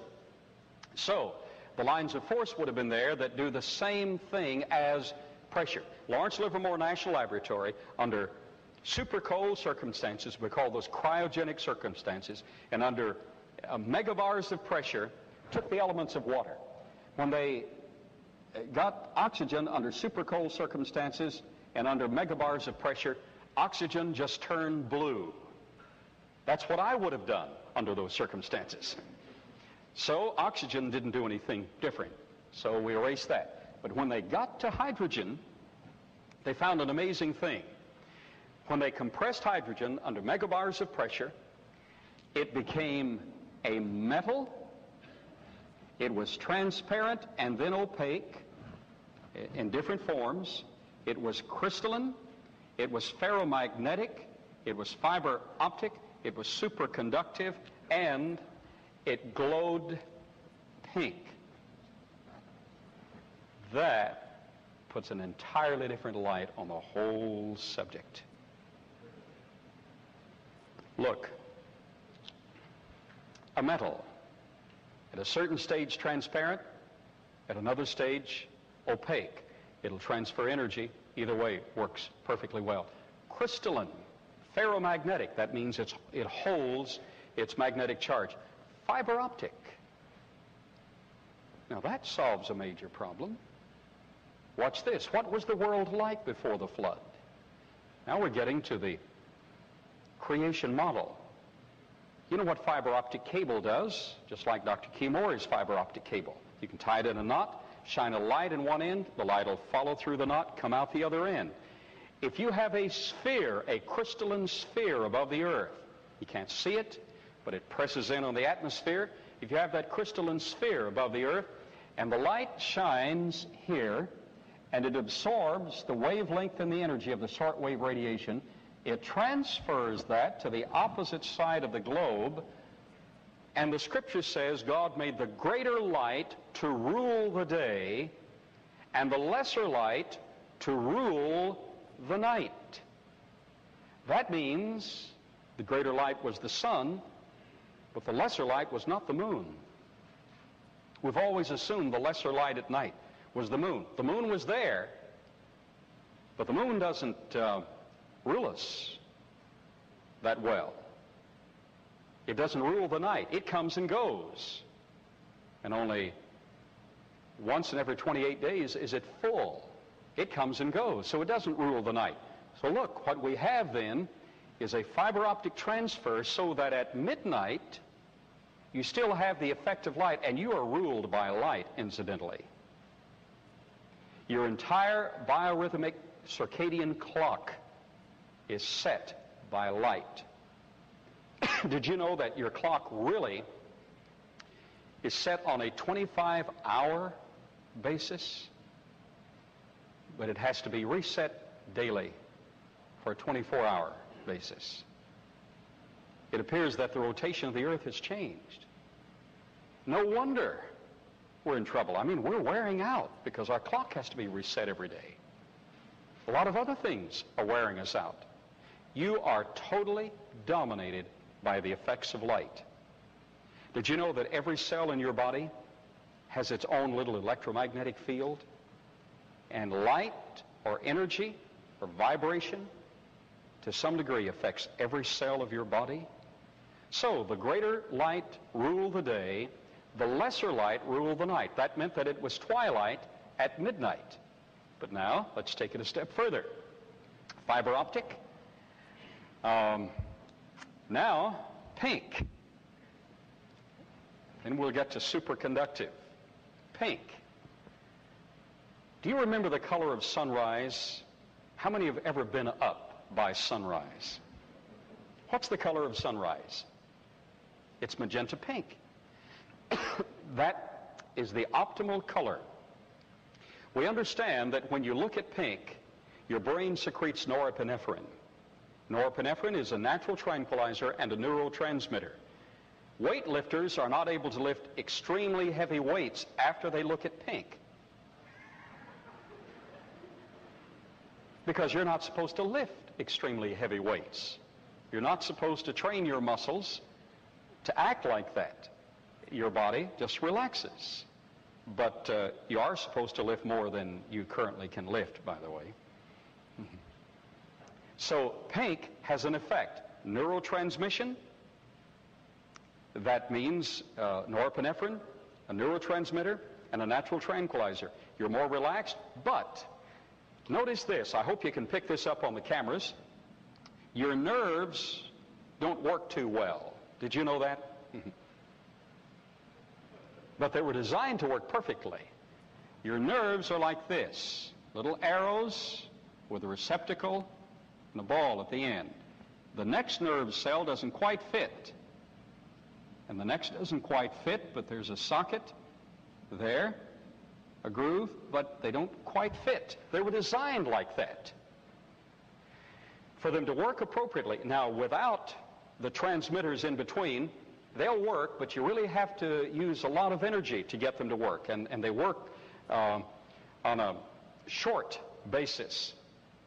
Short in the sense of the electrical impulse having problems. But if you fill that gap with appropriate neurotransmitters, which is what happens when you look at pink, then the nerve impulse, the electrical impulse, goes right across unabated. That solves a lot of problems. Most of the depression we have today is a result of the neurotransmitters not being sufficient there. These were designed so that each day this orchestrated universe was refed, and yet at night it's slowly depleted so that you would need a recharge the very next day. It's all orchestrated perfectly together. So the pink had a great effect. Pink is my favorite color now. 5 years ago, I wouldn't be caught dead looking at pink. Now I have some pink glasses. I put them on as soon as I get in the car. Right, Baugh? You've seen the pink glasses. I put them on. I wouldn't drive anywhere without those pink glasses. I can drive 8 to 10 hours without fatigue, without major fatigue, and I can think clearly along the way. I started to wear them for the lectures today, but I'm not sure what you would think of a guy up here in pink glasses. But pink dominated the sky before the flood. Now that doesn't mean that everything looked pink or even the sky looked pink. You look at those glasses and they look pink. You look through those glasses, you don't see pink. You see all the colors enhanced. You get the effect of pink. Pink dominates, but things don't look pink to you. It's a wonder world. Now that does something else. Botanists have found that plants, the growth and reproductive cells of plants, are triggered by the pink spectrum of light. Those plants didn't have a chance before the flood. They had to be huge. You've got the added pressure, the added carbon dioxide. Now you're giving them pink light. They had to grow extensively. Well, let's take it a step further. Everybody was calmer, or should have been calmer, before the flood. The plants grew because of the pink. Now let's see what else this will do. This firmament canopy was superconductive. They found that the hydrogen, under those circumstances, becomes superconductive. That does a lot of things. The big problem we expressed a moment ago was, how do you keep that thing up? Just a water vapor canopy won't do it. It'll collapse. NASA found something amazing. I have a photograph of a technician's thumb and index finger holding a small bit of ceramic superconductive material. It's quite cold, but warm enough where he could hold it in his hand. Holding it like that, he put a dipole magnet on it. You know what happened to the dipole magnet? The Meissner effect. It levitated. It just skipped up in thin air and stayed there. Just held itself in thin air above it. The scientist who found that out at one of the NASA labs said, that's amazing. He had superconductive ceramic material, and he put the little dipole magnet on it. The magnet just levitated up in thin air. He wanted to show his friends, so he started down the hall. And he said, that's wonderful. And he looked up and stumbled, and looked down and he said, I lost my magnet. Where is it? And he found it dangling in thin air underneath the superconductive material. It just holds itself in levitation, above it or below it. It solved a major problem. We'll take questions later, because I might, one question would introduce 32 more. So, that is the way, apparently, that canopy firmament was held in space. Just levitated up there. It had to be superconductive. Just levitated there. Now, that does something else. We have the dipole magnet, the electromagnetic field. At the same time, adjacent to it, we had another field, superconductive field. That introduces an amazing context and concept.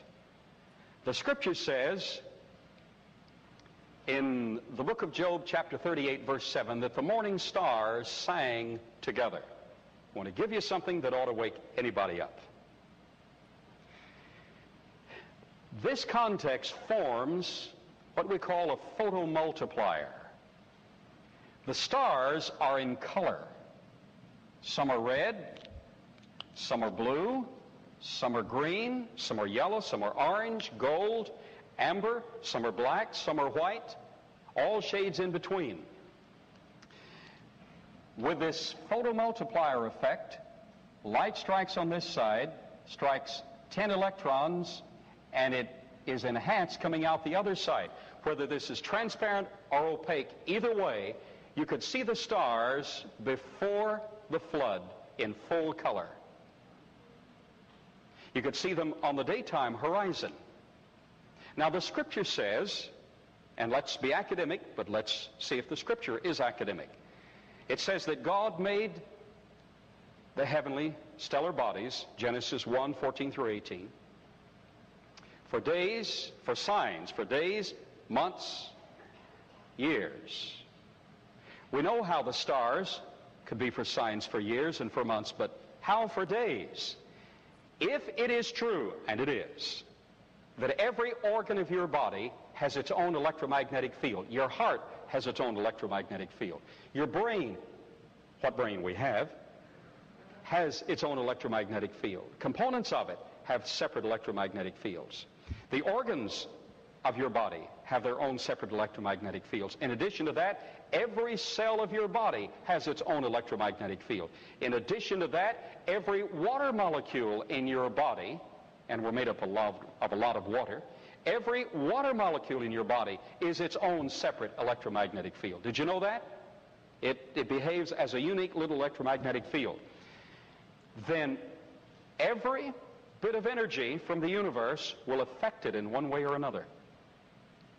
If you can see the stars in full color, and even in the daytime, by glancing at the horizon, you could see the stars vividly. It was beautiful before the flood. Who messed it up? We did. When nightfall came, it never got totally dark. No insecurity. No insecurity from the nervous system because neurotransmission was complete. No insecurity from the sense of darkness. And at night, twilight, all night long, you could see the stars in full color. That being the case, your mind is a wonderful computer. To tell the time each day, you didn't need a watch before the flood. You see, with all of that oxygen hyperoxygenating the cells of the body and the arteries leading to the brain, you didn't need a notepad to write notes on. You didn't need a watch to tell the time. You could glance at the horizon and your computer would instantly tell you what time it was. It was a wonder world before the flood. Everything was perfectly orchestrated. So you could tell the time, and not only could you tell the time, you could feel the time. Birds migrate by magnetism and starlight. And they don't have to reason it out. They feel it. Electromagnetism dominates the life processes. And the stars would actually give you the time, and it was a wonder world of full color. But let's take it beyond that. You could actually hear the music in the stars. In at least two ways. It was a wonder world, and it's going to be true in the millennium in the future. And all of that's in the book. I won't have time to get to that in this series. Many stars give off nothing but radio signals. And those radio star signals have bursts of energy, and also the light energy of these visible stars have bursts of energy, which, if placed in the right context, watch this, it'll get a little technical. It's called magnetic resonance imaging. Some of you might be involved in hospital work with magnetic resonance imaging. You can actually read tissue of the brain without X-ray by putting a certain context in order, and the hydrogen in the water in the brain structure begins to attenuate. Begins to oscillate. And as it vibrates, it sets in motion a special image. In order to do that, you have to have a very strong field and a weaker field. You have the strong field and the weaker field, so that sets the hydrogen in motion, and you actually get the vibrations. You can feel those vibrations in the structure of your body. Those vibrations come across in the form of musical notes. We're actually being serenaded from throughout the universe. It is possible that they came across acoustically as well, because if you get resonance formed in that context, then you can actually hear it acoustically. You probably could hear it, you could at least feel the music in the stars every morning. It was a wonder world. But let's take it a step further. Not only could you feel the music and the domination of the pink light, but the internal structure of the earth was marvelously designed. I want to be sure I keep you awake on this. I'm giving you a lot of advanced research just now. Are you getting all this? If I give an exam at the end of this series, could you pass it? Bo, could you pass it? I think probably so. You've heard this 2 or 3 times, haven't you? But each time there's more that's added. Watch. This solves a major, major problem. In the sedimentary rock of the earth, we have a big problem. We have radioisotopic material, radioactive material, but it all was spewed out of the earth. The standard evolutionary interpretation of long ages in that rock is suggested by the fact that in that rock is uranium-238 that takes 4.5 billion years to lose half its mass. In that rock are other elements that are radioactive. They take much less time to lose their mass, or half their mass. They say, well, that's the way you date the rocks. Well, it doesn't pan out. You can get any age you want by using that. You can get any age you want out of any of the rocks by using that method, so that's not the answer. Let's find the answer in nature. These radioisotopic materials, radioactive materials, are in sedimentary rock, and they were spewed out of the earth. Let's put them back in the earth. Let's take our coaching from nature. In the granite, where it has not been disrupted, all of those radioactive materials, remember, are in perfect balance. We learned that this morning. They're in perfect balance. They're designed. They never blow up. They all do exactly what they're supposed to do. Let's put all of these sedimentary materials back in the earth so it forms foundations. Watch this closely. You get perfectly orchestrated foundations of radioactive material, moderated between water and graphite and potassium. All of these are moderating elements, so you get a perfectly balanced interior doing one thing, just one thing, giving off heat. You know what radioactive materials under control do, don't you? They just give off heat. 5 miles from the museum is the Comanche Peak active nuclear reactor. It's now online. What's it doing? It's giving off heat. That's all. Just heat. Well, they run pipes through that heated situation, run water through that turns to steam.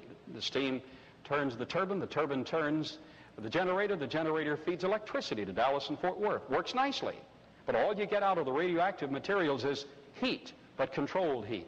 Now that's real nice, because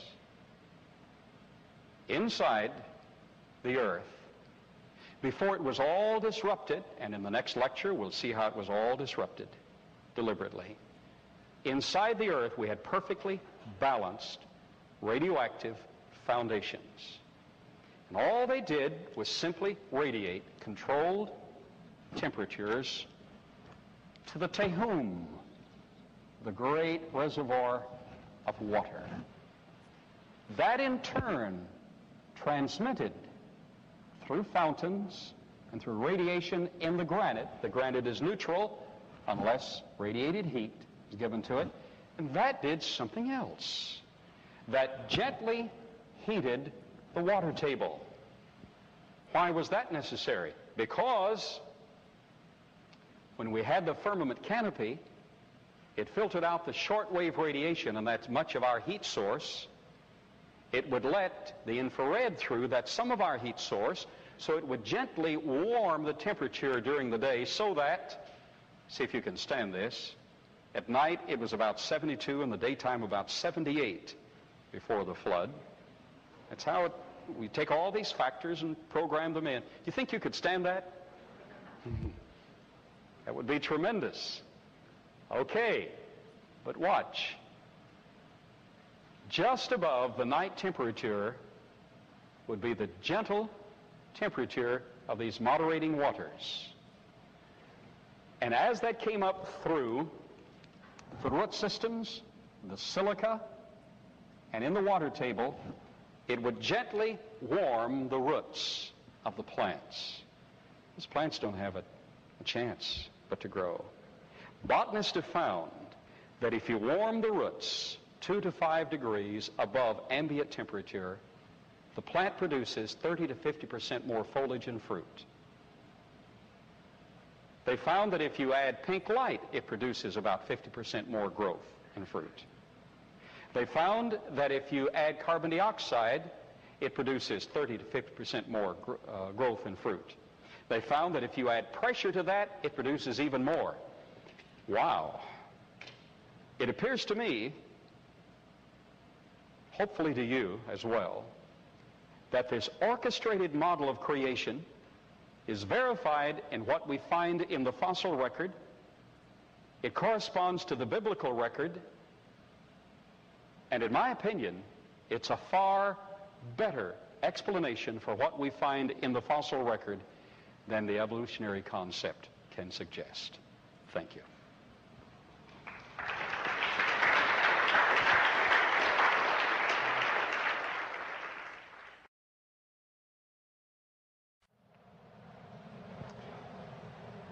In a moment, we're going to attempt to disrupt this orchestrated earth and get the results that we experience today. In so doing, let me reflect back to the last lecture for a moment. Some have asked about microevolution, macroevolution, and mega-evolution. I didn't use the term mega-evolution. Let me clarify. The statements made were correct. Let me clarify them so that you'll be right on line with me. Microevolution means slow increments from one organism to another. That is not possible. That's what Darwin suggested and postulated. And that would mean that one organism could evolve into another organism in slow increments. That is not possible with all the laws of biogenesis. It's not possible with all that's being found in genetics. It's not possible with the amount of information. You don't get an acceleration of information, you get a deterioration of information. So microevolution is not possible. That would be Darwinian speculation of one increment added to another. Macroevolution is a special term designating variation within genetic boundaries. That is plausible and does occur. We have variation within our genetic boundaries. And some species have developed more fur than others. Some have developed one or another characteristics to adapt to their environment. It's not because they have evolved in the process. It is because genetically they have the capability of adapting. You have the ability to adapt.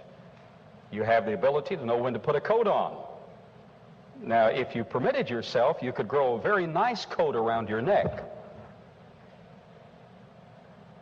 Some of you ladies, most of you men.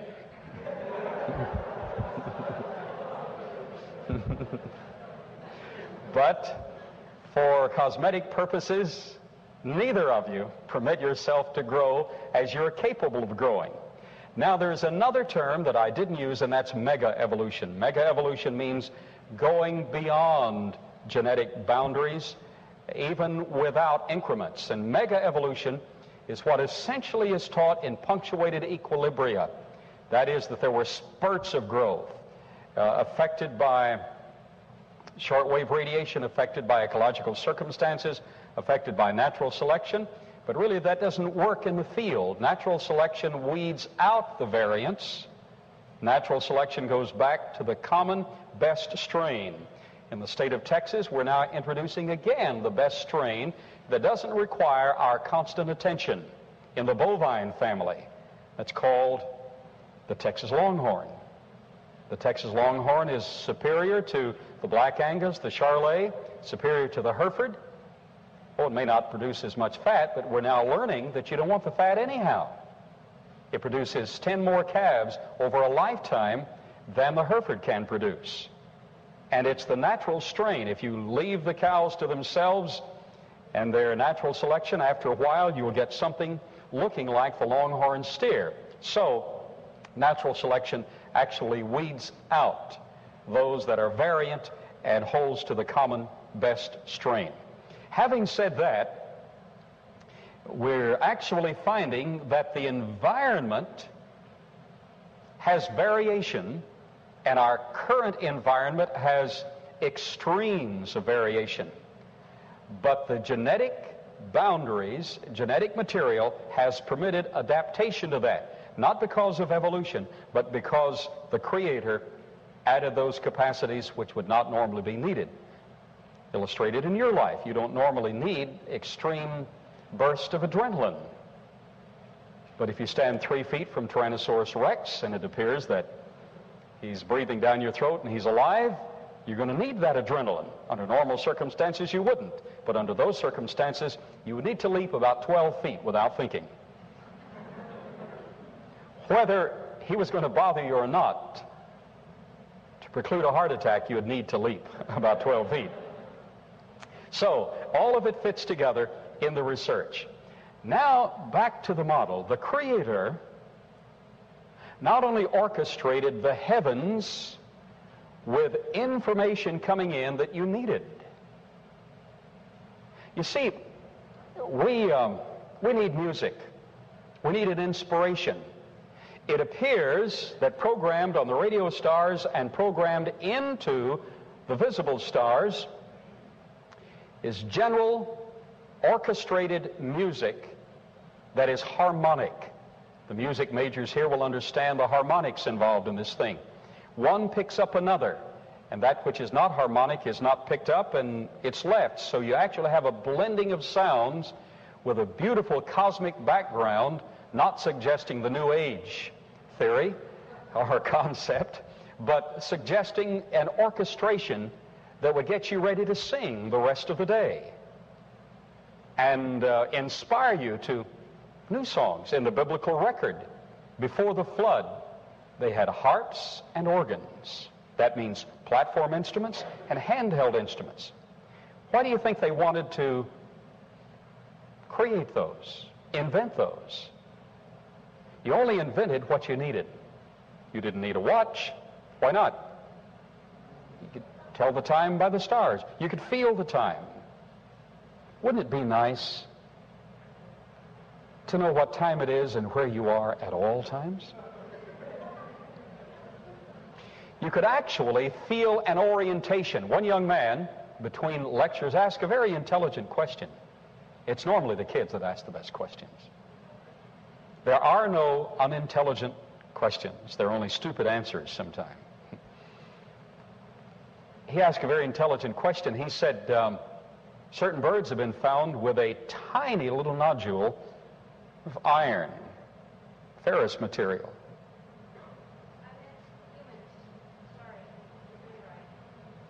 Okay, well, we'll take it beyond. He said certain birds have been found that way and navigate with lines of force in response to the ferric material. The ferric material responds, and by the way, how does it respond? Because it holds its electromagnetic field.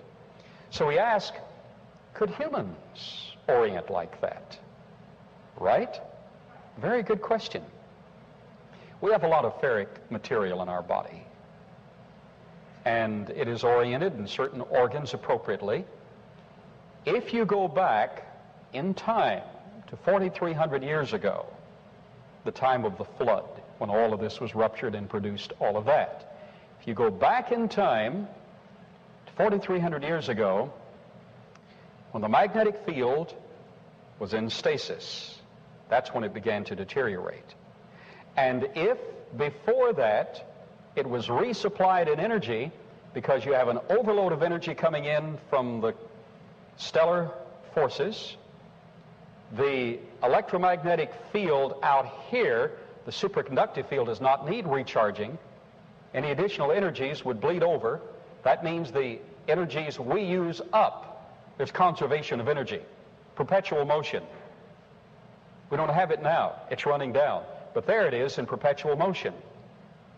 As long as you have energy being taking the place of what's used, you can have perpetual motion. You say, well, what if all of those radioisotopes in the stars run down? Oh, don't you know there's a principle in the biblical record that he unfolds in every age a renewal of his activity? When those run down, he'll make more. He's the only one who can, by the way. So you have a constant input. So, with that circumstance, and see if I can build the context, all of that says that the electromagnetic field was kept in constant energy storage. Didn't run down. There are indications in the past that the intensity of the electromagnetic field had subunits. It had its primary strength, but it had subunits in the form of ley lines. Built in ancient times are certain areas seen in England and throughout Europe, certain markers that had greater strength, and they are equidistant apart.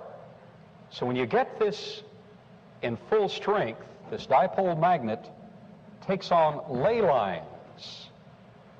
It is possible, and this young man asked the question, very intelligent question, it is possible that those birds could navigate extremely well, even better than today, considering those ley lines, and it is possible that man could feel himself in his environment, could feel secure and know exactly where he was at all times. Wouldn't that be nice?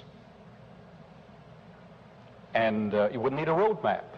You could get back home. Well, incidentally, if you could run 200 miles without fatigue, rest 10 minutes, get up and run 150 miles again, you could get to the opposite side of the globe without swimming, because it was Pangea. We have termed that Pangea in this orchestral creation model Eretzia, from Eretz, the Hebrew word for the land, for the globe. It was one massive land with an ocean and seas fingering into the land, but you had a beautiful hydrology involved where there were springs and, of course, rivers. And you could get to the other side of the globe by walking or running. Why would you take a Harley Davidson motorcycle? That would just contaminate everything. Why don't we find Mercedes-Benz in the fossil record? Because they are far less complicated than all of these. And the rattle of a Mercedes-Benz with a few miles on it doesn't match the song of a bird. So they would just contaminate everything. Man was designed and the whole creation orchestrated, including man, with a ferric material in his body, which apparently would give him an orientation. If you knew what time it was, didn't even have to glance at the horizon. You could feel the effects of time. Security would be there. You wouldn't need such things as a bicycle. You would just get in the way. You could get there a lot faster by trotting. You normally wouldn't ride a horse, even though you could if you wanted to. And the horses that are needed for this time after the flood are not the three-toed horses. Those would work better in the marshy lands before the flood, and they've been found in the fossil record. The three-toed horse is no problem. National Geographic admitted that they found hoofed horses along with three-toed horses. So before the flood, the superior horse would be the three-toed horse, but guess which kind the Creator had go on the ark? The hoofed horses, because we were going to have a lot of dry land after the rains were over, after the flood was over. It all balances out. So yes, man, if the strength of the electromagnetic field were greater, and particularly with those sub-ley lines of force, man would be able to navigate and orient and know at all times where he was. It appears that that would be the case. Now, it's better still. That would give man an energy field. You see, one reason I wouldn't trade the experience of these 53 years for a 20-year-old mind and body, and I'm serious about that, is that after a while, you build upon the experience, and you build on that and build on that, and you get at a certain level where things really fit together. Maybe. Wouldn't it be nice to have the body remain at 20 and live for 500 years? That'd be the optimal context. That's what happened there. But if everything is perfectly balanced, after a while, you're able to know what time it is. You get music. You invent musical instruments to express the music that you want to create. God is creator. Therefore, he made us to be creative. So we made instruments to express music that we created from the inspirational music each morning in the stars. Job chapter 38, verse number 7. If then you know where you are at all times, and there's a field which in your body responds to those ley lines, that would mean that you also could sense other organisms about you. That would mean if you wanted to run to Grandma's house in the dark, you could do it. You'd be oriented a lot better. Did you know that certain catfish have a sphere of electromagnetic sensitivity, and they're able to sense anything coming within that field? Well, the basic principles in their body would be true to some degree in our bodies before the flood. Looks like we had a wonder world and somebody blew it. Let's learn more about that world. One other factor, and then we'll get it all erased. Right in the heart of all this is a cornerstone. That's the iron core. It's solid. Just beyond that is now a molten iron core. Hasn't always been that way. It is molten because it is in contact with some problems here. Now we're talking about the original earth as created. Job chapter 38 mentions a cornerstone, mentions the foundations, mentions the music. All of that is orchestrated together. So here we have a cornerstone. What is a cornerstone? For you builders in the audience, a cornerstone is a stone placed at the beginning of construction, adjacent to the foundation, from which all other points are oriented. Did you get that? It is placed directly adjacent to the foundation, and all other things in that building, every room, every window, every bit of the structure, all of the lines of the masonry, everything is in reference to that cornerstone.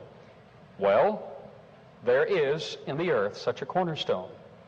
It's the central core, the hard iron core.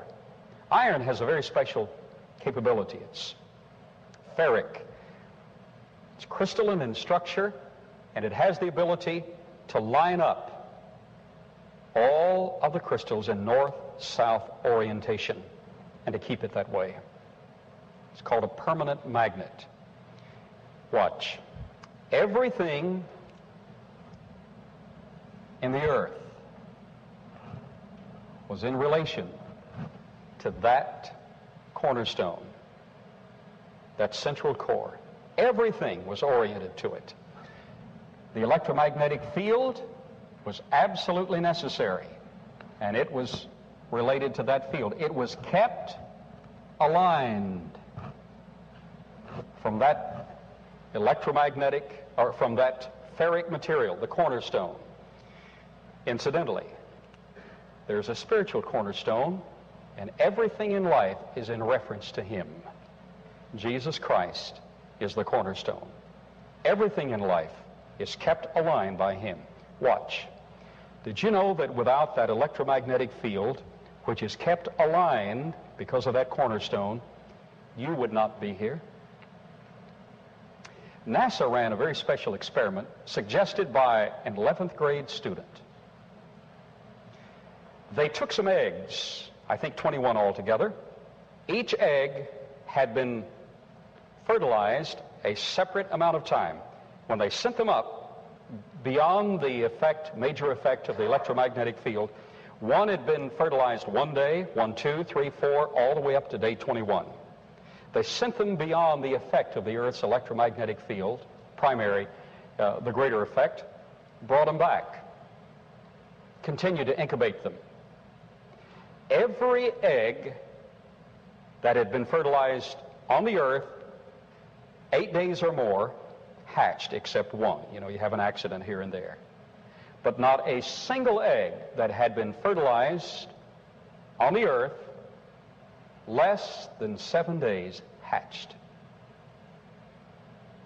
Why is that so significant? By that they found that mitosis, the cell division in the embryo, could not occur for the life-continuing processes, even though the thing was alive. You know, life begins at conception. So for the chicken, life begins at fertilization. Even though it was alive, the cells could not divide for life to continue, even though life was there, except in the presence and under the influence of the electromagnetic field. Did you get that? So beyond that field, those eggs that had been fertilized 8 days or more, even though they went beyond that field, they still hatched, because the mitosis had begun appropriately, had been aligned appropriately, all because of the electromagnetic field. Well,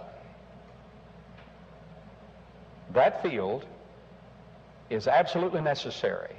Even after you were conceived, you could not have developed as an embryo without the effect of that electromagnetic field.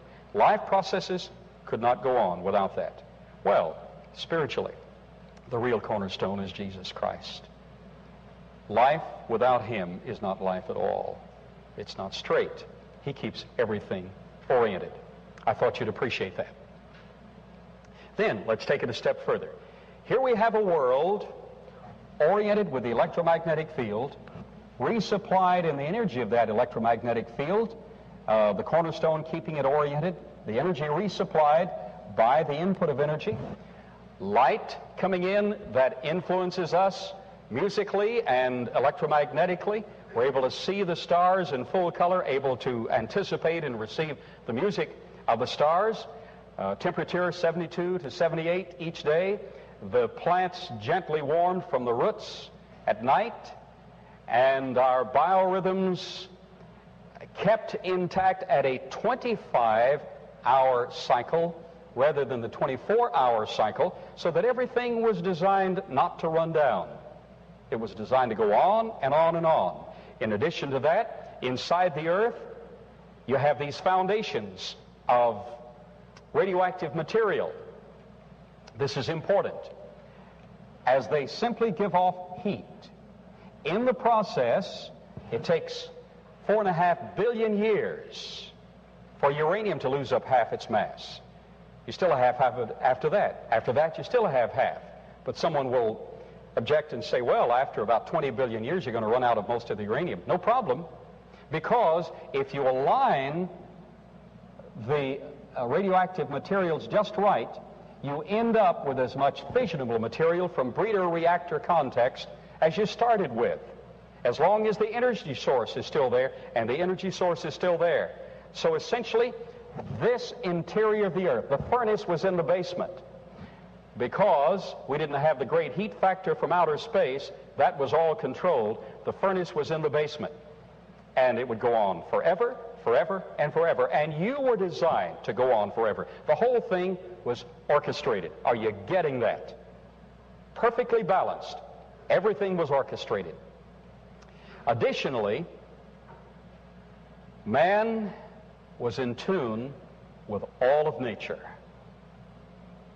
And they were all his friends. The only dangerous thing was man.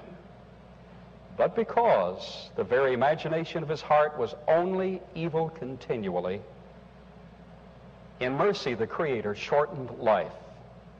How did he do it? Well, the Scripture says how he did it, and we can approximate that in the laboratory. Let's see if we can do it. The Scripture states that God uttered his voice and the earth melted. Is that physically true? That's physically true. God uttered his voice and the earth melted. How is that possible? Watch. Here we have a shell to the earth, the granite crust. We have a perfect environment. Inside that we have the Tehum, the great deep. Underneath that we have the perfectly balanced foundations with nuclear reactors, the energy source. We have the moderators. Water acts as a moderator. Magnesium, sulfur, all of those things operate. We have the core inside. Everything is perfectly balanced. We have the firmament above. Now, the Scripture states in Genesis chapter 7, verses 11 and 12, that in the 600th year of Noah's life, the second month, 17th day of the month, something special happened.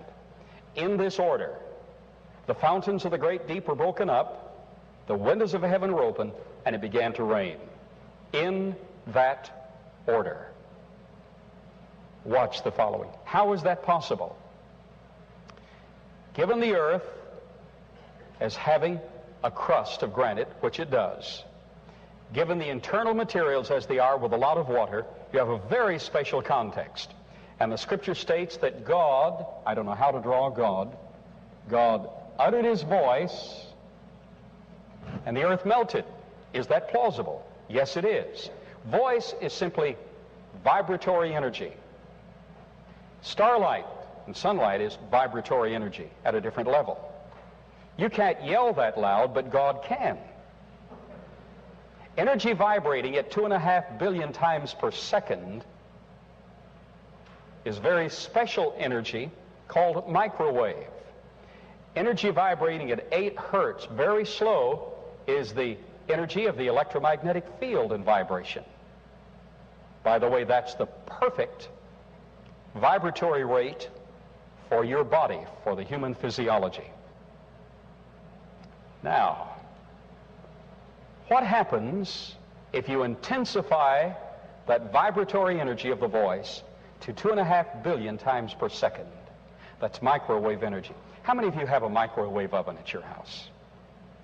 Now, I hope someone in this audience has done this and will help me out by admitting that you've done this.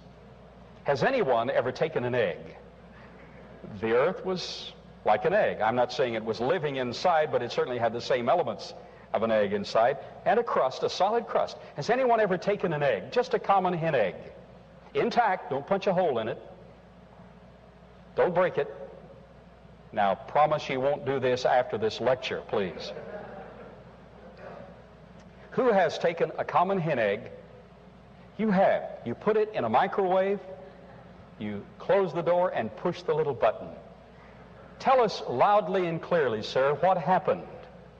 I had to clean the inside of the microwave for a while. You mean that egg exploded? A few chunks and a lot of pieces, right? What happened to your microwave? You're very fortunate.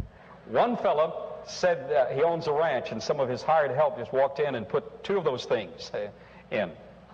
2 of them in the microwave, closed the door, and I mean, you know, they were out punching cattle, and they thought, we'll have a poached egg. They put 2 of them in, closed the door, pushed the button, and the explosion was so violent, it blew not only the door open, but it had a safety latch on the thing, and it blew the door open and the safety latch off.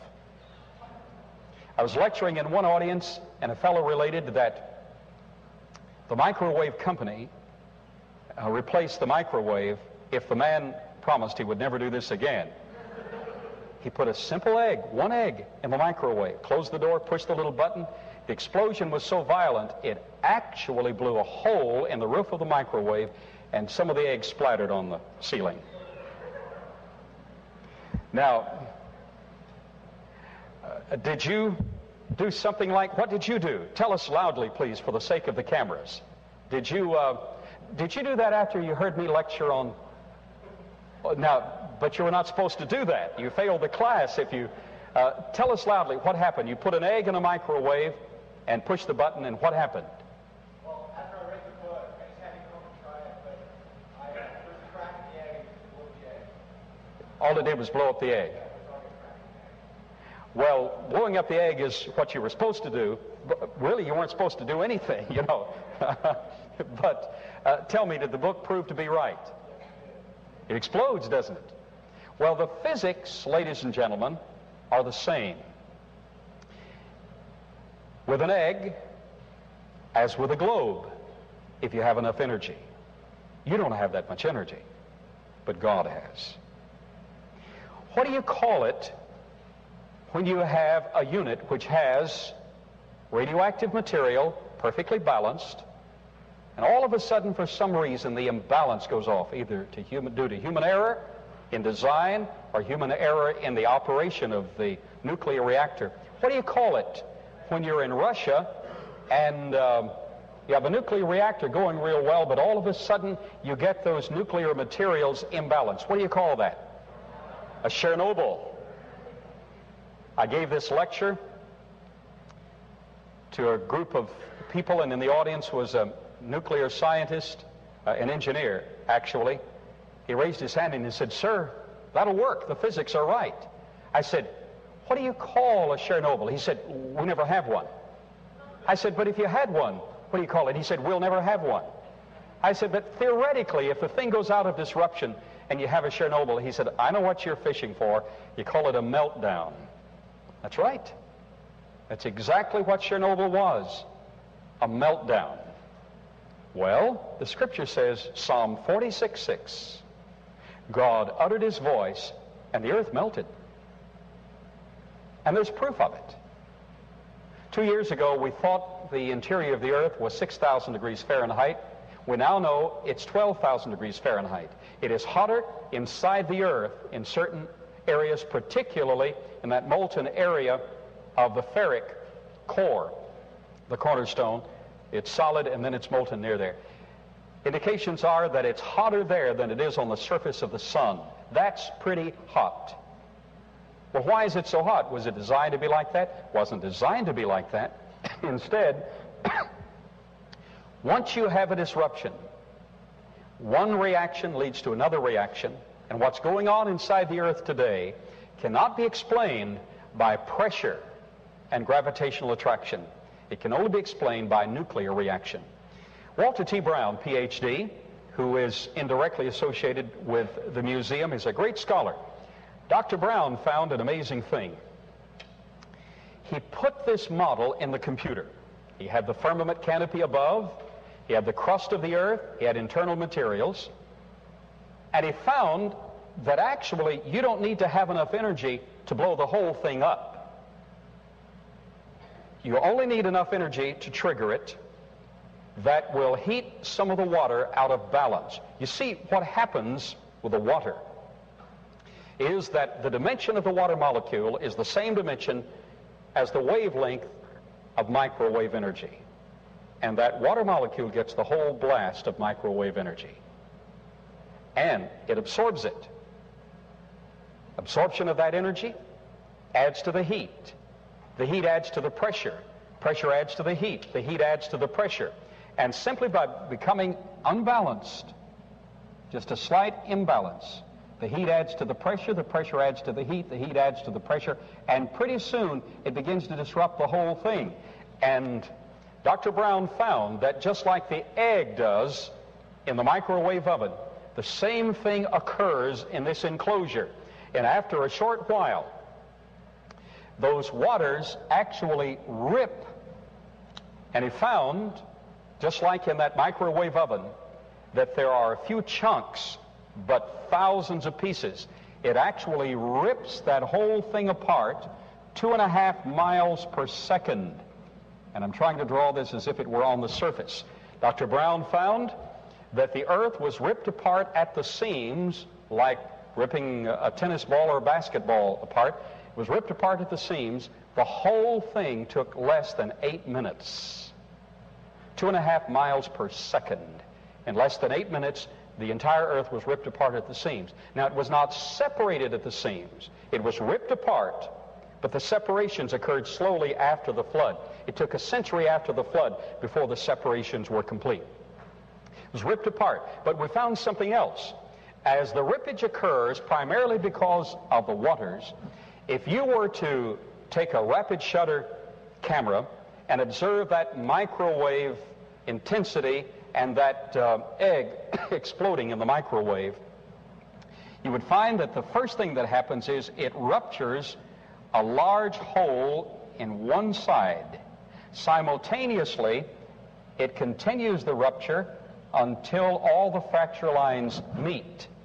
Well, is there a spot on the globe that shows the rupture? Yes. Between the continents, worldwide, is what is called the Mid-Oceanic Ridge, the longest mountain range on Earth. It's 47,000 miles long. It's between all of the continents. It's right in the heart of the ocean, between all of them except the South Pacific. In the South Pacific, there's what's called the Ring of Fire.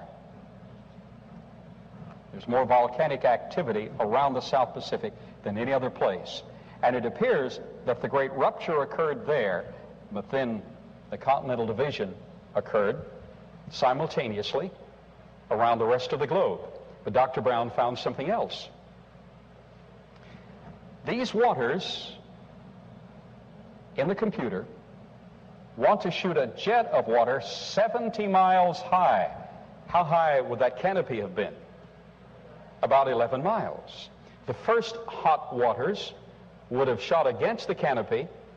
Now, to break the strength of that superconductive field, metallic structure, hydrogen in metallic form, there's only one way to do it. You couldn't shoot a rocket through it.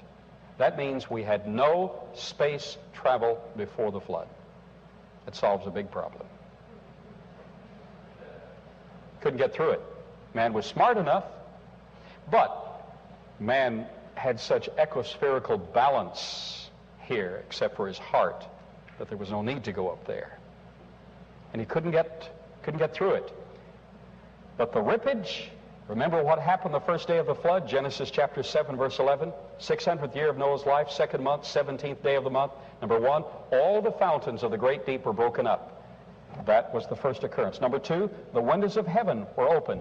Not only just a window poking up into that, but actually directly above the continents, there would be a jet spray of water, so that if you stood on the earth and were unfortunate enough not to have gotten in the ark, and unfortunate enough not to have been destroyed the first few moments of the flood, those were the lucky ones, and you watch that thing, it would actually rip channel windows into that firmament canopy corresponding to the channel ripping the earth into continents. Remember, the separation of the continents didn't occur until later.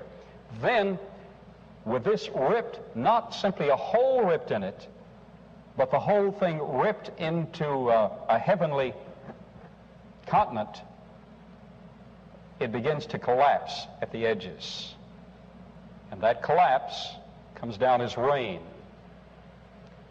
But at the poles, it would come, because the lines of force spread out, it would come down in pellets of ice and form ice caps and introduce the ice ages. So we have here a plausible mechanism to explain how we got where we are. Now, what's the result? After this lecture, I'll spend the next lecture time giving you the tangible evidences found at Glen Rose that all of this is true, or to the points that we can verify it. But we've taken the model into increments beyond which we physically have found evidence for, but there's academic evidence for all of this. What's the result? Well, now the canopy starts to rain down. Take a reference in your Bibles, please. Jeremiah chapter 51, verses 15 and 16. And that states in verse 15 that God made the earth by his power, his wisdom, his understanding. He took his power, number one. Everything that we experience, including the little whirling whirls called atoms, the combination of those whirling whirls into molecules and chemical reactions. Everything we are, everything we see physically, we're told by physicists, is simply whirling energy in motion, right? Who had the energy to start with? Who put it into articulated form? The Creator himself. And he orchestrated every bit of it. Well, when he did so, everything was balanced perfectly. Jeremiah 51:15. He created the earth, his wisdom, his power, his understanding. He put it all together with absolutely perfect balance. And then he came down and met with man in the cool of the day. Then verse 16 changes tenses. It speaks in the present. Now we have rains. We have the water cycle. And verse number 16 shows the current disposition. And it speaks about that which wasn't known before, rain, etc. So, what made the difference? The collapse of the firmament collapsed the mechanism for keeping the electromagnetic field of the earth charged. So the electromagnetic field of the earth began to lose its energy. Our real problem today in the environment is that ultraviolet radiation is coming through. It's coming through at an alarming rate. Before the flood, that ultraviolet shortwave energy could not get through. It was trapped in the water of the firmament. So you had no ultraviolet problem. What is the ultraviolet problem? Well, it's simply this. That shortwave energy coming through now at an alarming rate strikes your skin it introduces in the nucleus of the cell damage that causes cellular diversion. We call that cancer. That introduces cancer to the deep cell tissue of the body. The Environmental Protection Agency has announced that in a matter of decades, 1 out of 3 people will die of cancer introduced by ultraviolet radiation that would not have had cancer otherwise. So, we're being destroyed. That's not all. That ultraviolet radiation strikes molecules in the atmosphere, strikes oxygen. Oxygen becomes aggressive. It's what we call the free radical. It does bizarre things to chemistry. Experts say that the real problem in nutrition is the free radical. We get bizarre chemical arrangements, and the chemistry of fruit doesn't do what it's supposed to do, or very little of what it's supposed to do. We eat that. It's absorbed and bonds to our cell structure. We're in trouble. What's the alternative? Don't eat. You'll be in trouble then. So we're dying slowly. But man didn't begin to die at that rate immediately after the flood. Noah lived how many years before the flood? 600 years. How many years after the flood? 350. Even after the flood, how could he live that long? Here's the reason, we think. Because the electromagnetic field was still very strong. It wasn't being recharged, but it was still very strong. It was strong enough to where it could hold a number of water molecules by the trillions in suspension. We didn't have the firmament any longer. The hydrogen compressed metal in the firmament rained down, but we did have a canopy. Water was in suspension up there. We had a canopy. We understand from ancient history that even after the flood, you could feel the music in the stars for a while. That means the mechanism for picking that up was still there. The strength of the electromagnetic field and water molecule where the hydrogen begins to go into resonance. So that would work. That means that the ultraviolet radiation was not streaming in until we lost energy in that electromagnetic field. You've heard, it's been announced globally, that our problem is the CFCs, chlorofluorocarbons, and that is a little problem. But did you know that one volcanic eruption belches out 1 million times more CFCs than man uses in an entire year? There's violence in nature. It's imbalanced now. And the CFCs are a big problem, but not nearly the problem that is introduced by this concept. Why can the CFCs even affect that?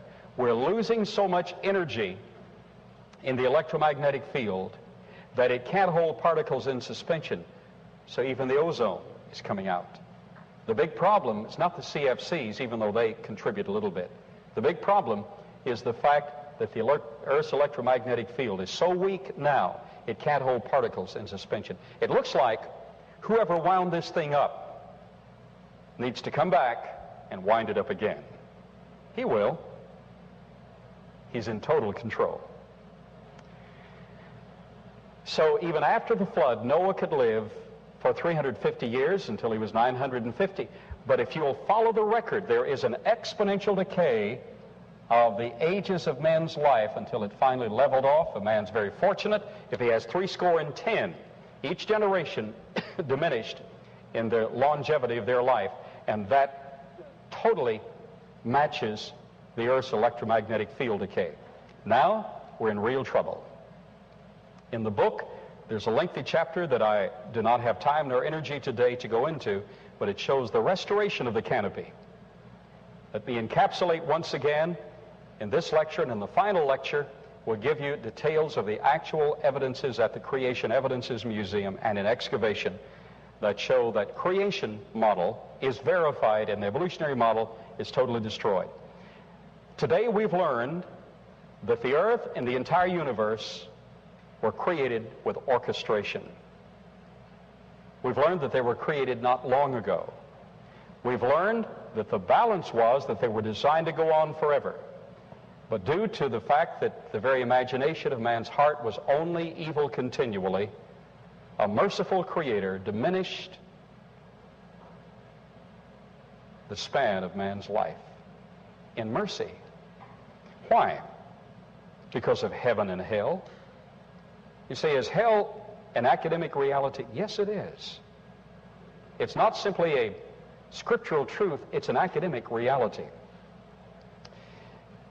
You see, once you're complete in positive and negative, at one with your Creator, then you just go off. Positives and negatives attract, and the only way to unbind them is to have a greater force active. There is no greater force than the Creator, right? So we're complete. We go off with Him. That, you know, the two positives repel. The Creator is the master. If an individual, on the other hand, says, I'm a positive, I will not surrender, I must be my own master, whether he rejects knowingly and deliberately the biblical record, or whether he, once he's reached the status of accountability, rejects simply out of self-will, either way, all men do the same thing, and ladies too. We become our own positive. Two positives repel. It's impossible for them to coexist. If you have not responded to the mercy extended from the Creator, then you're not bonded with Him. You cannot go off with that unit. You must be repelled. Those are laws of nature. I spoke to a small group of skeptics near St. Louis, Missouri. The leader of the group was named Stephen. He looked at me after a couple of hours of discourse and said, Sir, I will not accept your position of creation. I will not accept the biblical record. I want you to know that my mind is really a series of electrical impulses. I said, you're correct. He said, after this life, I will not cease to live. I will go my own way. I don't want your Creator. I'll go my own way, and I won't cease to live. I said, you're right, Steve. But I said, that's not the end of it. While you will not be complete in the Creator, you go your own way. You're your own independent positive, repelled and repelling the other positive, so that you can't meet. At the same time, you go your own way. You know there are laws in physics. All charged particles, sooner or later, find themselves gravitating to a field of force called a black hole. And sooner or later, you'll find yourself, all that's left of you, which will not die, being attracted there. And the description of that black hole is identical to the biblical description of hell, where there is no hope of fellowship with the Creator. That's settled forever. Where there is no hope of ever getting out of the gravitational attraction. No light gets out. No particles get out. The intense heat is beyond calculation and description. I said, if that's what you want,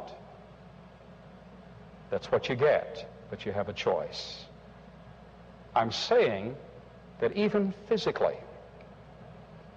the fact of hell and the ultimate gravitation of all consciously charged units find themselves in total alignment with the laws of physics. On the other hand, those who want to be identified with the Creator and complete in Him simply must surrender to him through the merits and person of his Son, who expressed him to us. Thank you.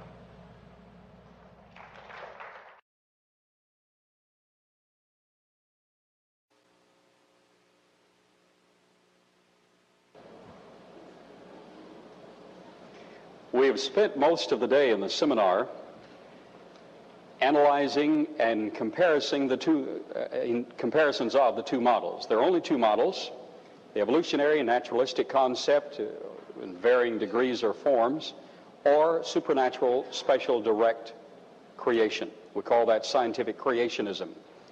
At the same time, we have seen that the scientific creation model parallels the biblical creation model, and exclusively the biblical creation model, incidentally. It does not parallel the model of other religious forms of creation. Those other religious forms take bizarre turns which cannot be substantiated in a systematic, succinct outline paradigm, the creation model. Only the biblical record parallels that. But that does not mean that the model is not academic. It is, in fact, more scientific than is the evolutionary model. I hope you have seen that. What we have dealt with here is observation in theory and observation in the laws of physics and science. I think you would agree that everything stated throughout the seminar has a solid foundation in scientific analysis. Now, the final proof of the model is, do we find it in the fossil record? A number of evolutionary scholars have admitted that the only place to prove or falsify either model is in the fossil record itself. Well, let's examine the fossil record. We could spend the rest of the day and the weekend discussing various things that have been found in the fossil record. For instance, not too many months ago, a gentleman came to the museum, spoke of a statement that his father had given, went to his father, has a signed statement of that. Some years ago, back in West Virginia, they were working in coal mines over a mile below the surface. Now, that's a long way down in coal mines. And working between layers of coal, they broke through a seam and found a pocket, which had apparently at one time been a water pocket, but all the water had been assimilated into the adjacent material. It was now just an air pocket. When they broke into this pocket, a small room approximately the size of this platform, the men who broke in were absolutely aghast at what they saw. First-hand witnesses of this still live. They saw in coalified form human bodies. I don't mean the skeletons. The human bodies, noses, everything about them, ears, everything intact, but in coalified form, the total bodies. They found them all over the floor, in the sides, in the ceilings. They were so realistic. They were coalified, and coal, incidentally, can be made in a matter of hours in the lab. All you need is the original carbonaceous material, whether plant or animal, water, heat, and pressure, and you can get coal in a matter of hours. So they stood aghast at what they saw. Coalified human remains. They brought the state archaeologist in. He looked at them and said, well, they're human remains. Somehow the Indians must have found a way down here and learned how to cremate their dead. The dead were not cremated. They were coalified, which requires a very special process, but a process found throughout nature and in the fossil record. They said the Indians must have found a way down here. 1.5 miles down, through coal, through various beds of coal and stone, absolutely impossible. So what did they do? They first restricted the area, rescinded the permit of the coal mining company, built a dam over the whole thing, and built a reservoir, permanently flooded the thing and filled it in with silt. Is that academic? It's not academic at all. That's religious. That's humanistic religion which refuses to permit an alternate concept to be expressed. Well, much of what we have found at Glen Rose and in academic research attendant to the work at the Creation Evidences Museum has been globally challenged because, admittedly, in print, some of the leading evolutionary scholars have stated that if we can verify that man and dinosaur existed simultaneously, that totally destroys the concept of normal biological order in evolutionary explanation and strongly favors creationism. I think they're right. Well, what evidences do we have? First of all, I brought with me to this seminar, which I rarely do. What I have with me today is rarely ever taken out of safety deposit. I brought with me a very special fossil. That's a tooth. This is the Hesperopithecus man, the Nebraska man. You scholars will remember that Hesperopithecus was introduced, I don't think they displayed the actual fossil, but they introduced the find in the famous Scopes evolution trial in Dayton, Tennessee in 1925. It was the weight of that evidence that won the case ultimately for the evolutionist and introduced evolution into the public school system. Hesperopithecus. Now, all they had found at that time, Harold Cook being the excavator and the geological analyst, sending the fossil to Henry Fairfield Osborn, one of America's leading paleontologists in New York, all they had at one time was a tooth, just a tooth. Now, that was 1925. That won the case ultimately for the concept of evolution.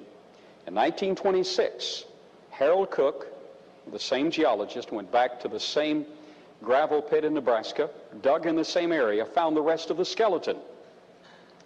Dr. Henry Fairfield Osborn had stated that it was the greatest evidence for evolution ever found. He said it obviously appears to be much like a molar of a simian, lower primate, a monkey, an ape, but it has very strong identifying similarities to the molar of Homo sapien, higher primates. So he said, obviously, it's ape graduating to be man. It's intermediate. It's a missing link. Therefore, we name him Hesperopithecus, the Nebraska man. Actually, technically, Hesperopithecus Harold Cooki, named after the discoverer. Well, it was 1925. It won the case. 1926, Harold Cook went back to the same place, found the rest of the specimen, including the rest of the jaw and this tooth. This tooth was not the tooth used in the Scopes evolution trial, but it came from the same jaw of the tooth that was used. What did it turn out to be? Was it an ape? Was it from a man? Was it intermediate? None of the above. It's a pig's tooth. It turned out to be peccary, just a pig. That's all. An extinct pig. Well, they have some teeth that look remarkably like our teeth, and quite often we simulate the pig in our eating habits.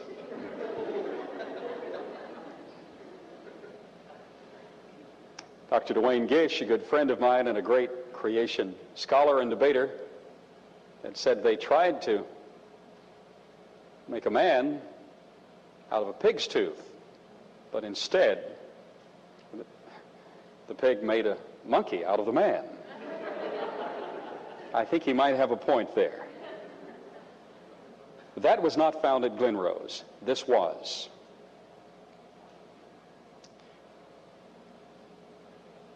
This was found about 25 years ago, recently placed in our possession, the Creation Evidences Museum.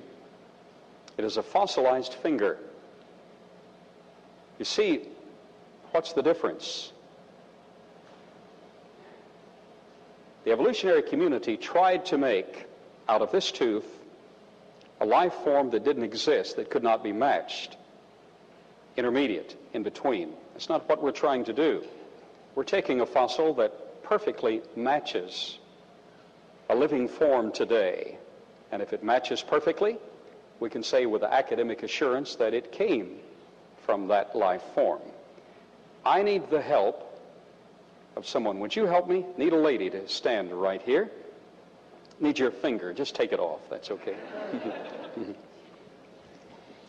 This finger, first I need you to examine it. Do you see what certainly appears to be a fingernail? Cuticles? Do you see what appears to be the medial joint? A finger joint from the medial joint forward. Inside,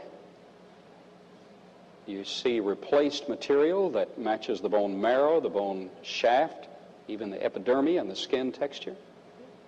Well, if those individuals could be coalified a mile and a half down in the coal mines, before the coal mines were there, and if dinosaur tissue, flesh, and skin have been preserved intact in fossilized form, that is, they've been replaced, certainly it's possible for a human finger to be, right? Well, let's see if this is masculine or feminine. We men have a rather blunt finger terminus normally. Let's see your index finger or any finger. Would you say that's a fair match? Where's the camera?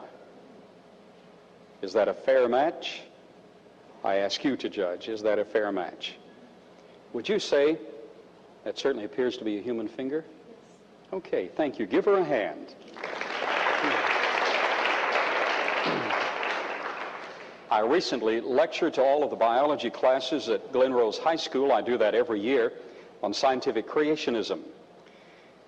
To each class, I gave the evolutionary model and the creation model in brief. And then I took out of safety deposit the finger because I live at Glen Rose and we keep the finger in safety deposit there. I did not let them touch the finger because every time we touch it, we'll leave some acids and oil there. But I had every class analyze the finger from the internal structure to the external structure, and I asked each class at the close, what does this appear to be? And physiologists have come to the same conclusion. Each class said, it's a human finger. And I said, what does this one artifact do to the theory of evolution? And every class, to the last man, simply grinned and said, it totally destroys the concept of evolution. That fossil. And you get to see it.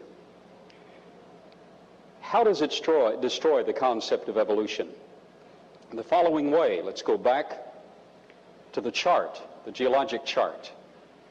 By the standard evolutionary concept, life began to express itself with the trilobites about 600 million years ago, graduated in complexity until we finally find man at the top. But man did not appear until about 2 million years ago.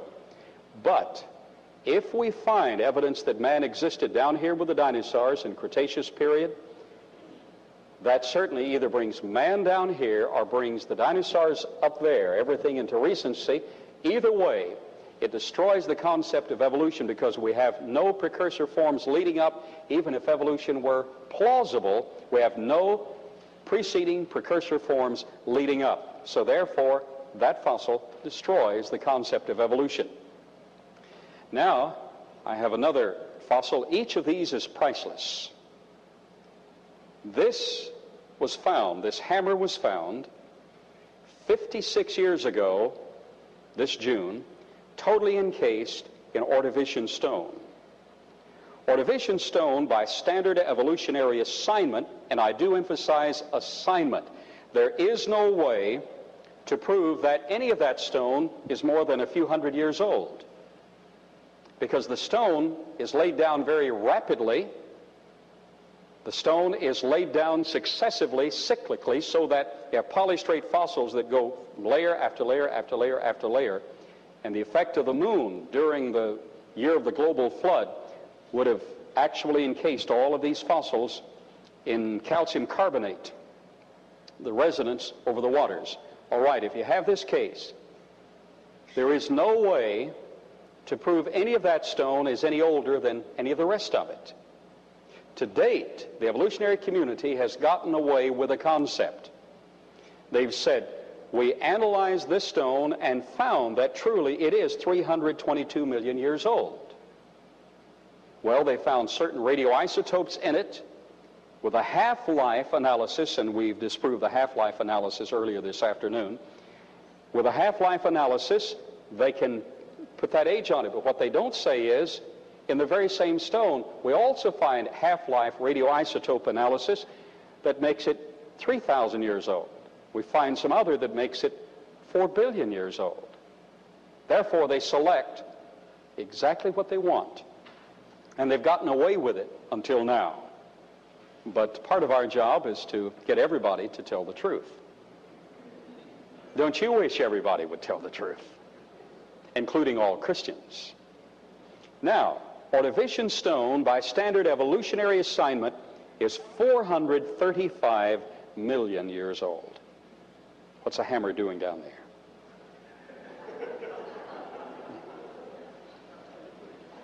Now, really, all of the stone is very recent, other than the granite. The granite is probably a little over 6,000 years old.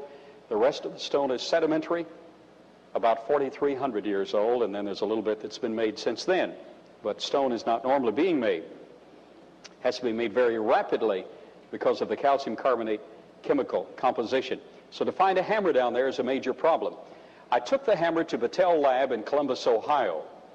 Dr. Otho Perkins, a leading evolutionary scholar, looked at it that morning, and he said, we're going to have to rewrite Earth history as a result of this. It's genuine. There's no question it's genuine. And he's an evolutionary scholar. And he said, maybe it dropped out of the sky as a meteorite. And then he explained, he said, maybe it fell as a meteorite and some smart Indian carved it. Well, there's a problem there because it has a shaft in one end.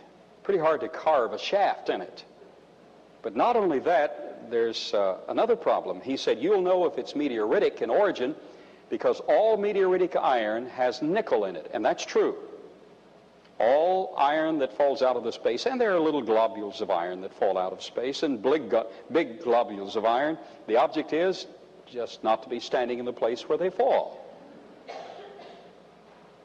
How do you know if you get hit by? You'll never know if you get hit by one. Just thank the Lord for the day you have, and pray one won't fall on your head. So he said, perhaps it fell out of the sky as a meteorite and some smart Indian found it and carved that. He said, you'll know at Battelle Lab, where you're going to be this afternoon. We were scheduled to be there that afternoon and were. He said, you'll know because all meteoritic iron has nickel in it. That afternoon I took it to Battelle. We did a scanning electron microprobe elemental analysis. That is a beam of electrons streaming down into it to see what it was made of. Turns out to be 96.6% iron, almost pure iron, 96.6% iron, 0.74% sulfur, less than 1% sulfur, 2.6% chlorine. How much nickel? 0.0, none.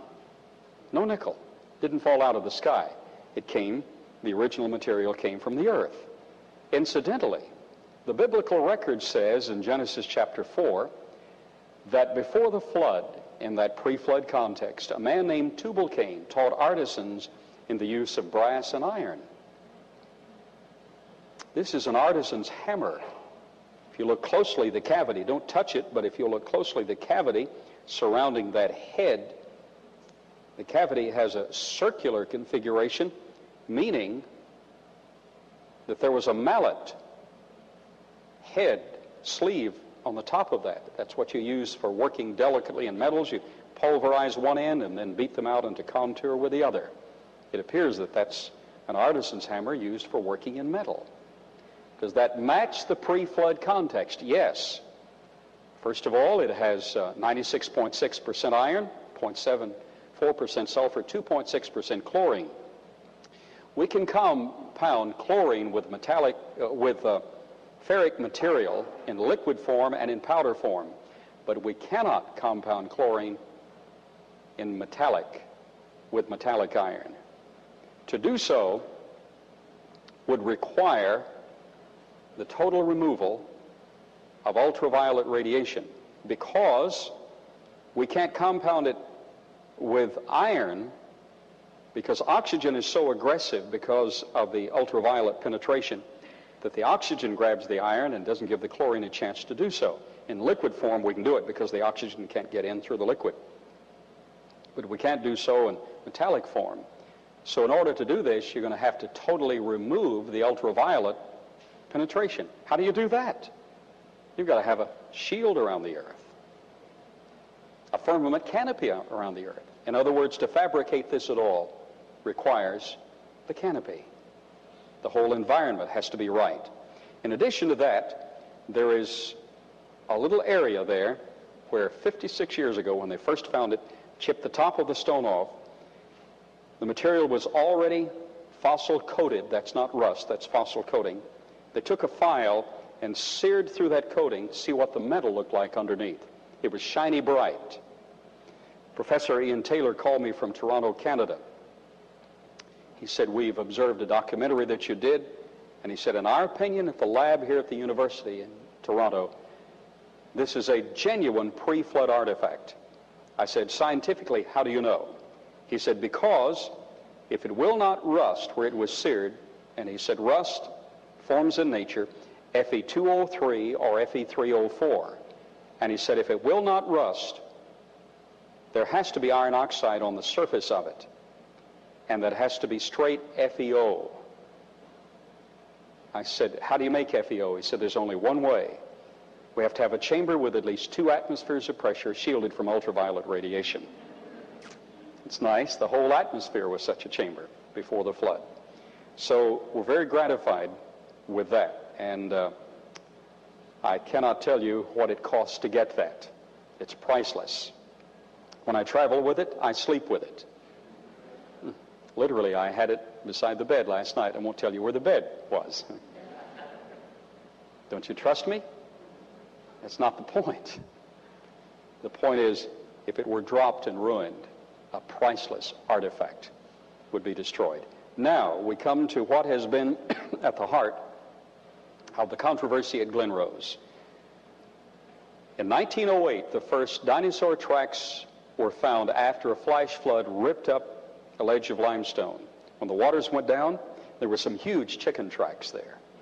But they weren't chicken tracks. Turned out to be dinosaur tracks. That was 1908. In 1910, a fellow named Charlie Moss examined the riverbed after another flash flood had ripped up another ledge of limestone. He found perfectly preserved, depressed human footprints among the dinosaur prints. In 1940, the Burdick print was cut out. We have now found the layer of stone from which it came. We've not found the immediate area, but we found the stone which matches it perfectly, from inclusions, everything about it.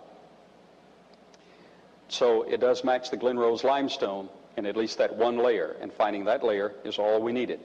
If you'll observe this closely without touching it, you'll find the great toe, second, third, fourth little toe, the ball, the flange, the medial arch, the heel calcaneus section, the lateral arch, even the slight bulge at the base of the fifth metatarsal. That means that it could only have been made by a very modern man or woman. It's feminine, by the way. It's 14 inches long. The lady stood about 7'3" or 4". I say about. She could stand as tall as she wanted to, and nobody could disprove. How do we know it's feminine? Because of the narrowness of the heel in relation to the rest of the track, and because of the relative narrowness of the great toe. You ladies have a more narrow great toe and a more narrow heel than a man. How many knew that? A couple, one man, 2 ladies. So that indicates in all probability that it was feminine. The evolutionist printed a 12-page article or 10-page article in Natural History magazine. I was mentioned 12 times in it, not favorably, and that doesn't bother me in the least, because the work we're doing is controversial only to those who refuse to accept the truth. And they have admitted in print that if we can verify human occupation among dinosaurs, the theory of evolution's in trouble. Well, we've done that, but whether we could do that or not, the theory was in trouble to begin with. Now, recently, they stated in Natural History magazine that it's too perfect. It's all 5 of the toes. It's obviously a carving. Recently, we had it sectioned. Let me back up a paragraph.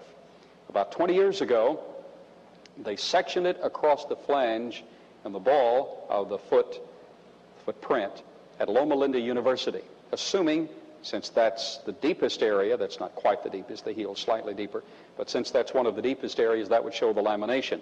It did not show lamination. So, even creationists said, it must be a carving. Well, recently we determined, now the museum has it permanently, but Dr. Clifford Burdick is 95 and he's not going to be with us much longer, so we wanted to section it further before he died, so we would be able to let him know that he was vindicated before he died. Well, in our research at Glen Rose, we found some rather unusual things. In forward locomotion, you don't walk straight. Did you know that? You waddle.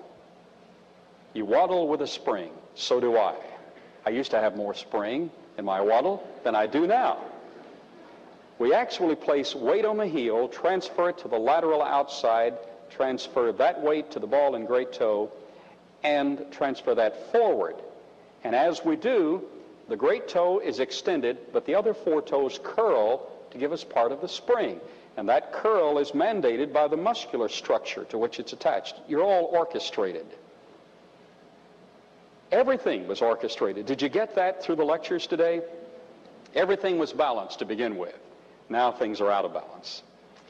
Well, if the other 4 toes are splayed, that is, they're extended out, that means the girl was not walking in normal forward locomotion.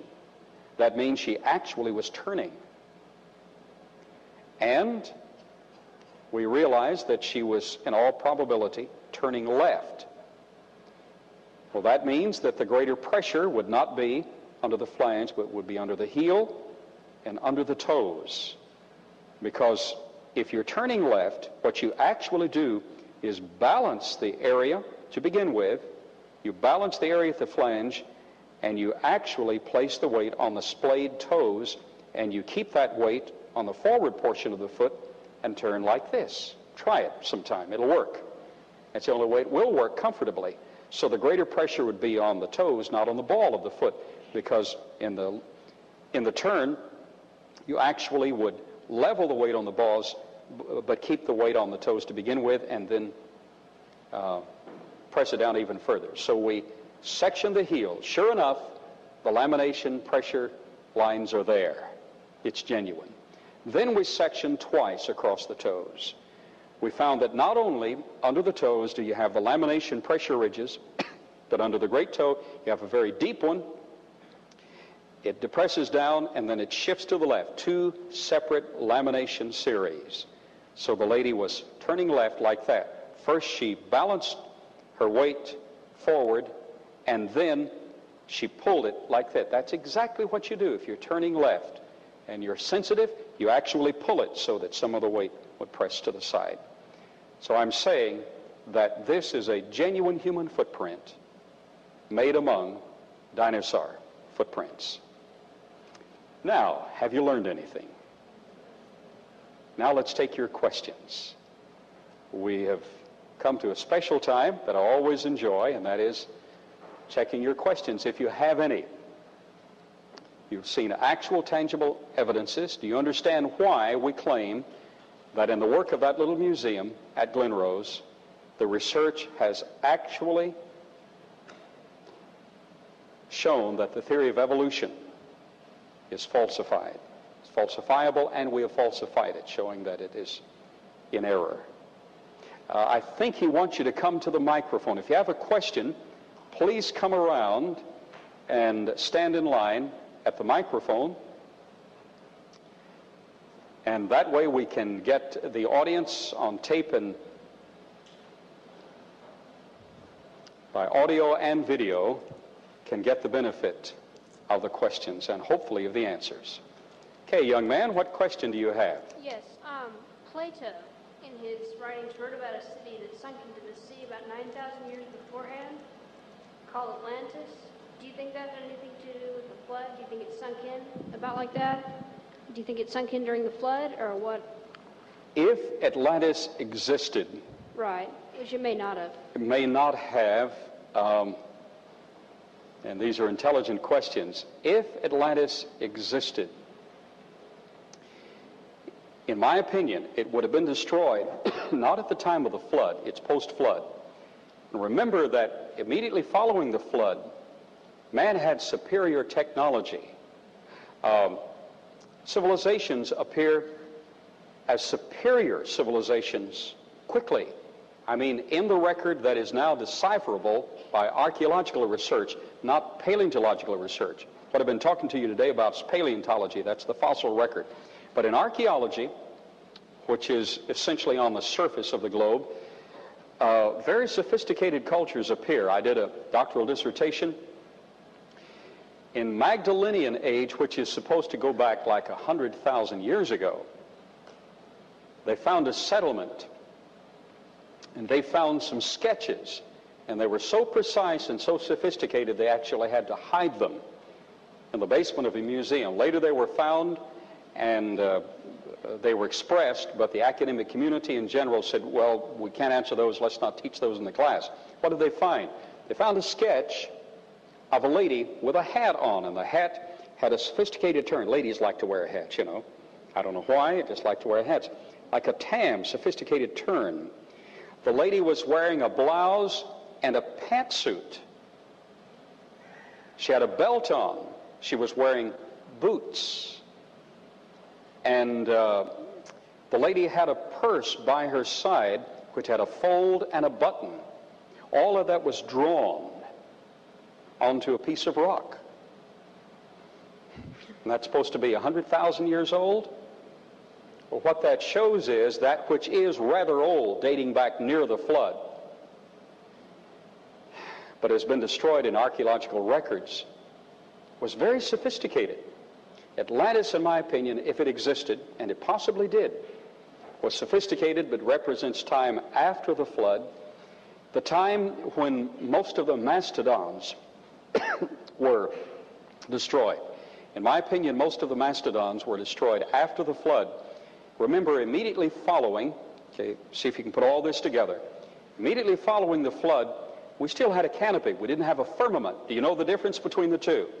Firmament had the metallic crystalline constituency, it was superconductive, but the electromagnetic field of the earth would still have held enough of the water in suspension that we would have a canopy. So we would have a shielding from the shortwave radiation. We would still have more pressure than we have today. The pressure didn't all go at one time. Quite a bit of it did, but not all of it. We'd still have some of the effects.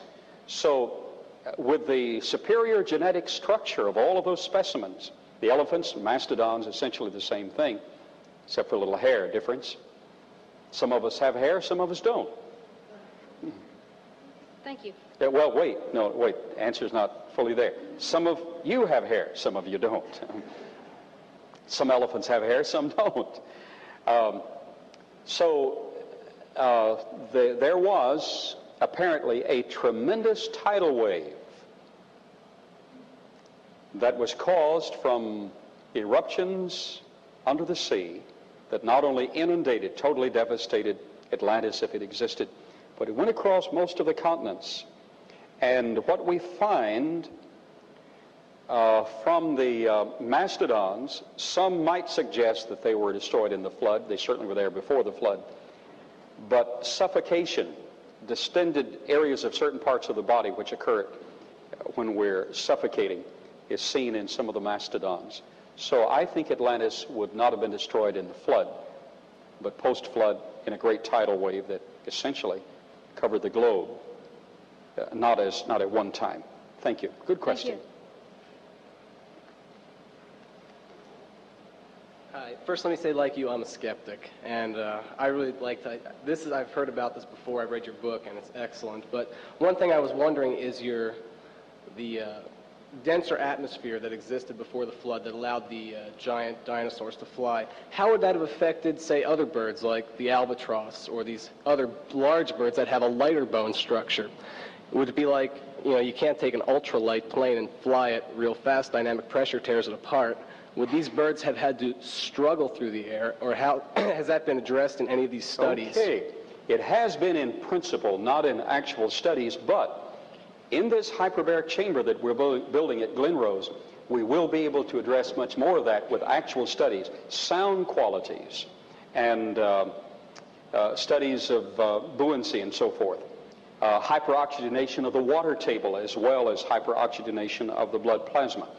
Now, depending on the design and intent of a physical creature, the intensity, the added pressure, actually had a commensurate climate with no winds. You might have gentle breeze, but no wind, so you wouldn't have any violence. It would be much easier to fly.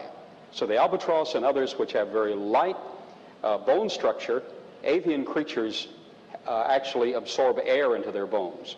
They would be able to fly much easier, and since there was no violence, there wouldn't be wind to actually drive them down.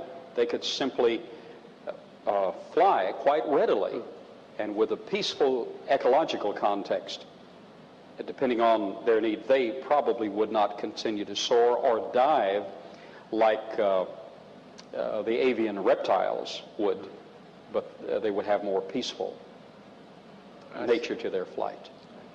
Also, where can I get a pair of those pink glasses? Okay, yes, very good question.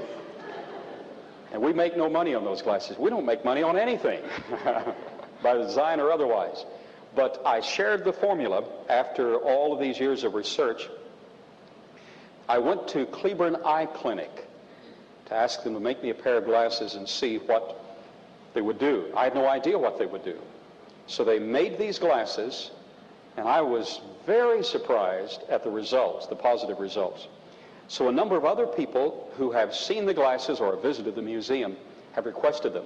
Cleburne Eye Clinic, Cleburne, Texas. If you just call Cleburne Eye Clinic, Cleburne, Texas, and say, I want to talk about some pink glasses. They have hundreds of people call. They know exactly. They'll say, oh yes, the Dr. Baugh glasses. Yeah, that's what they call them. I call them the pre-flood glasses. So you just call them, and I don't know what prices they are. You can have prescription put in them. That's no problem, and they will cost, with prescription, approximately what normal glasses would cost at an optometrist here locally. Cleburne Eye Clinic, Cleburne, Texas. Any other questions? Yes. I have two questions. One, in the fossil record, are there records of like mosquitoes and chiggers and wasps and hornets and all those things that are real pests? Yes. Let me answer that before you get to the next one. Cockroaches in the fossil record exceeded 12 inches in length.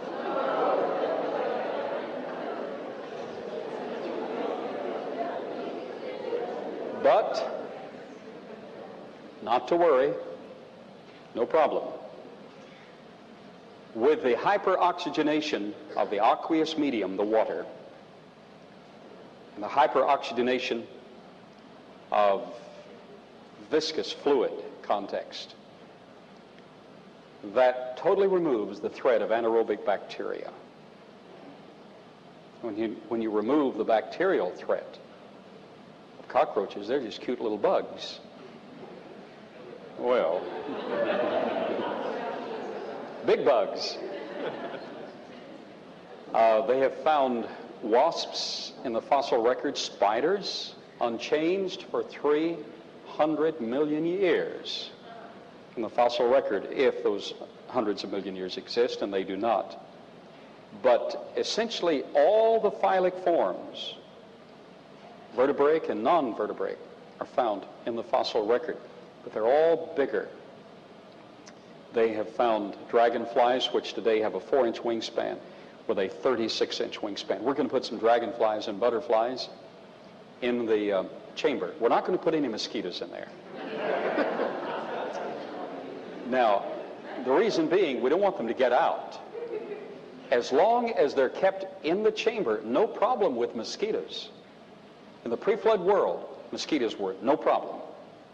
Why not? It is the female mosquito that bites, and she bites just before she lays her eggs. She bites out of nutritional need. She's supposed to get her nutrients from the fruit supply, but she can't get enough nutrients in our current ecological imbalance. So what she does is go for your blood. Well, before the flood, there was no need for that whatsoever. She was satisfied already. Next question.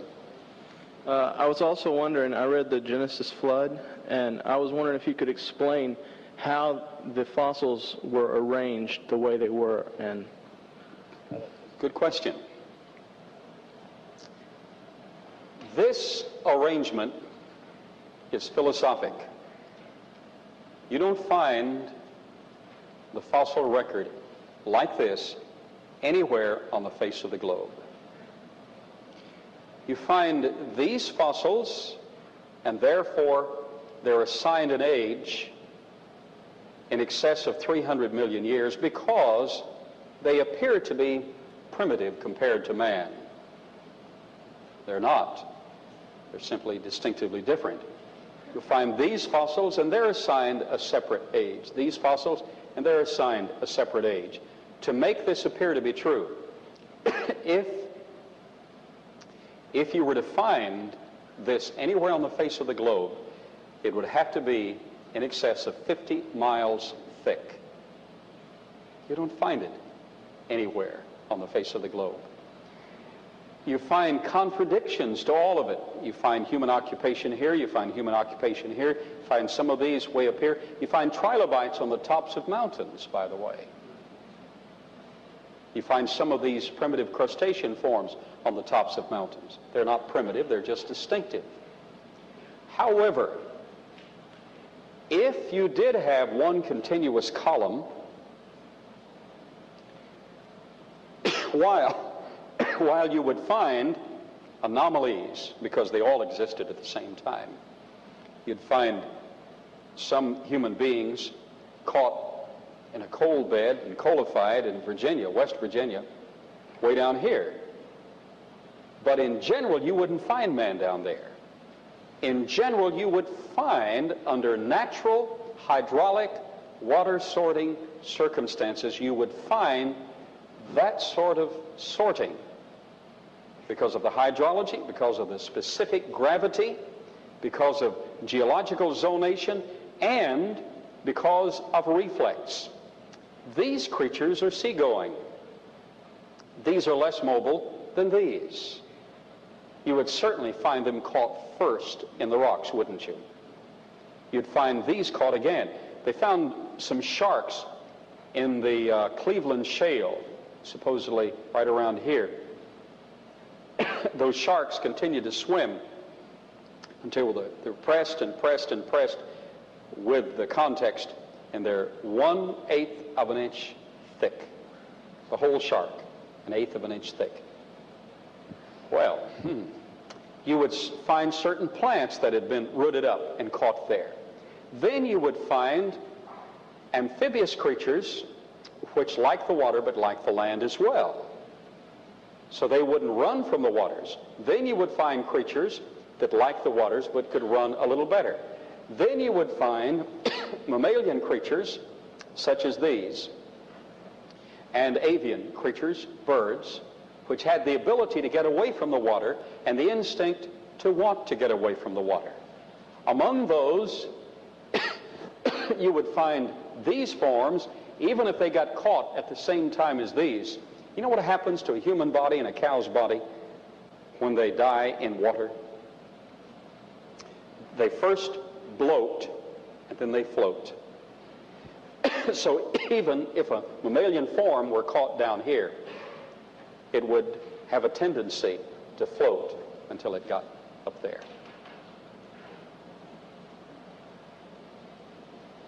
With the decay of the electromagnetic field, how much longer do we have before the Earth becomes uninhabitable? 15 minutes or so. I think we're already beyond the point of danger. And the Environmental Protection Agency has said that in a matter of decades, 1 out of 3 will die of cancer introduced inadvertently from ultraviolet penetration. The figures show that in 3,500 years, there will be essentially none of it left. In just 3,500 years. But now, they're not going to print that. Panic. It means everyone would have to turn to a creator and say, you're the only hope I have. Well, he is the only hope we have. But that is, if it's decreasing linearly, we have 3,500 years. If it's decreasing exponentially, we have a little longer. But it is already so weak, it's damaged terribly. If we had other sources of radiation coming in other than the normal sources, if there were supernovas close at hand, and additional radiation were here, men would have to live in the dens and caves of the earth to be sheltered from the radiation. Well, that's what the biblical record says is going to happen very soon. What can you tell us about Noah's Ark? Other than what's classified? Other than what's classified. It's there. We're trying to raise the money to get there and get the permit. If you have any funds to help us, help.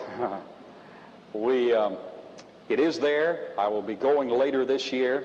A team of 10 Americans with a Turkish constituency will be going. And we think we can go right to the Ark. What does it look like? It looks like what George Hagopian described it when he saw it in 1902 as a boy. He died in 1972. The Ark is there. It's probably in 4 components at this time. It's amazing that it is that much intact. And there are slivers of it that have gone further down the mountain. Hopefully before the year's out, you'll see some special photographic documentation of it. Let's take 3 more questions. Yes, a young lady. When dinosaurs, if dinosaurs and humans lived together, did the dinosaurs ever kill the humans at all? Good question. No, the dinosaurs are described in Job chapter 40. Behold now Behemoth, which I made with thee, he eateth grass as an ox. You could probably ride a dinosaur. He wouldn't bother you. In fact, he apparently, stay there and I'll try to answer it a little further. It appears that the dinosaurs were intrigued with man. No problem. They wouldn't eat you, they wouldn't bother you. They would just keep the vegetation in check wherever man was. It's like cats and dogs. They try to follow you. If you migrate further into the woods, they try to follow you. Just roaming around the area, they like to be around you. They keep the heavy material vegetation cut down so you'll have the nice green fresh asparagus, you know. It was real nice. Now, not only that, not all dinosaurs were big. Some dinosaurs were tiny. We have a full-grown dinosaur fossil form, a replica in the museum, just that tall.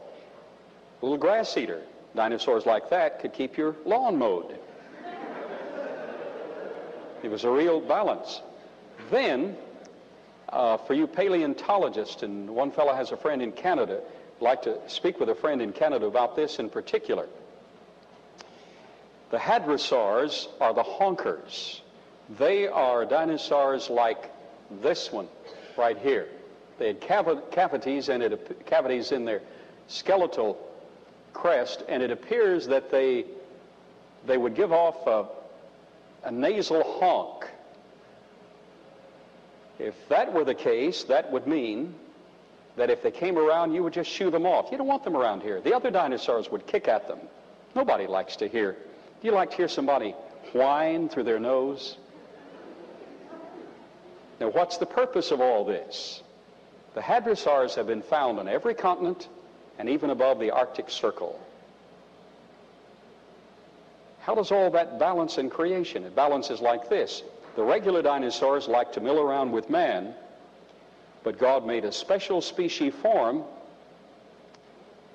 that was peaceful, but nobody wants a honking whiner around, so you say, get out of here. Pretty soon they get the message. The dinosaurs, regular dinosaurs, wouldn't like him either. So they kept the vegetation in check where man was not. And the regular dinosaurs kept the vegetation in check where man was. It all balances out.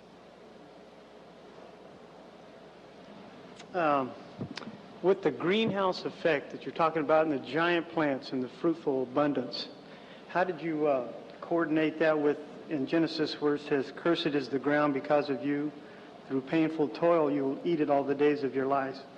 It will produce thorns and thistles. And by the sweat of your brow you'll eat your food until you return to the ground. Okay. It appears that thorns and thistles were at that point mutationally added to the genetic stock of certain plants. Before that, the roses had no thorns. Before that, the thistles, it wouldn't cut you if you walked through them. But nature is there said to reveal God's curse on man because of his sin. And nature does reveal that. Nature suffers because of man's sin. Nature is inanimate. It is not self-realizing. Man is. So the fact that the curse is placed there, there was no toil before that. The fruit produced for man, you just had to go out and pick it. Didn't have to do anything. But now there is toil. Now that does not mean that the plants ceased to grow, but it meant that there was more difficulty in harvesting them. And it specifically says thorns and thistles, meaning you had to be careful of underbrush. One more question. You talked about the radiation deteriorating like the electromagnetic field. What type of effect would, say, nuclear warheads exploding, the radiation from that, how would that affect the... Today? Yeah. Terrible effects. Like nuclear warheads. What would it take? Like how many to really affect it in a great way? I'm really not qualified to answer that, but one would have a fallout effect, an immediate radioactive effect where it hit, and a fallout effect on all of mankind, because there's a buildup, and we have the jet stream that would carry nuclear radiation extensively. Now, I'm for strong America. I'm not for disarming. But at the same time, I'm for control and conversion of the real problem, and that's the heart of man. I hope you've learned today. It's been a delight to be with you. Thank you so much.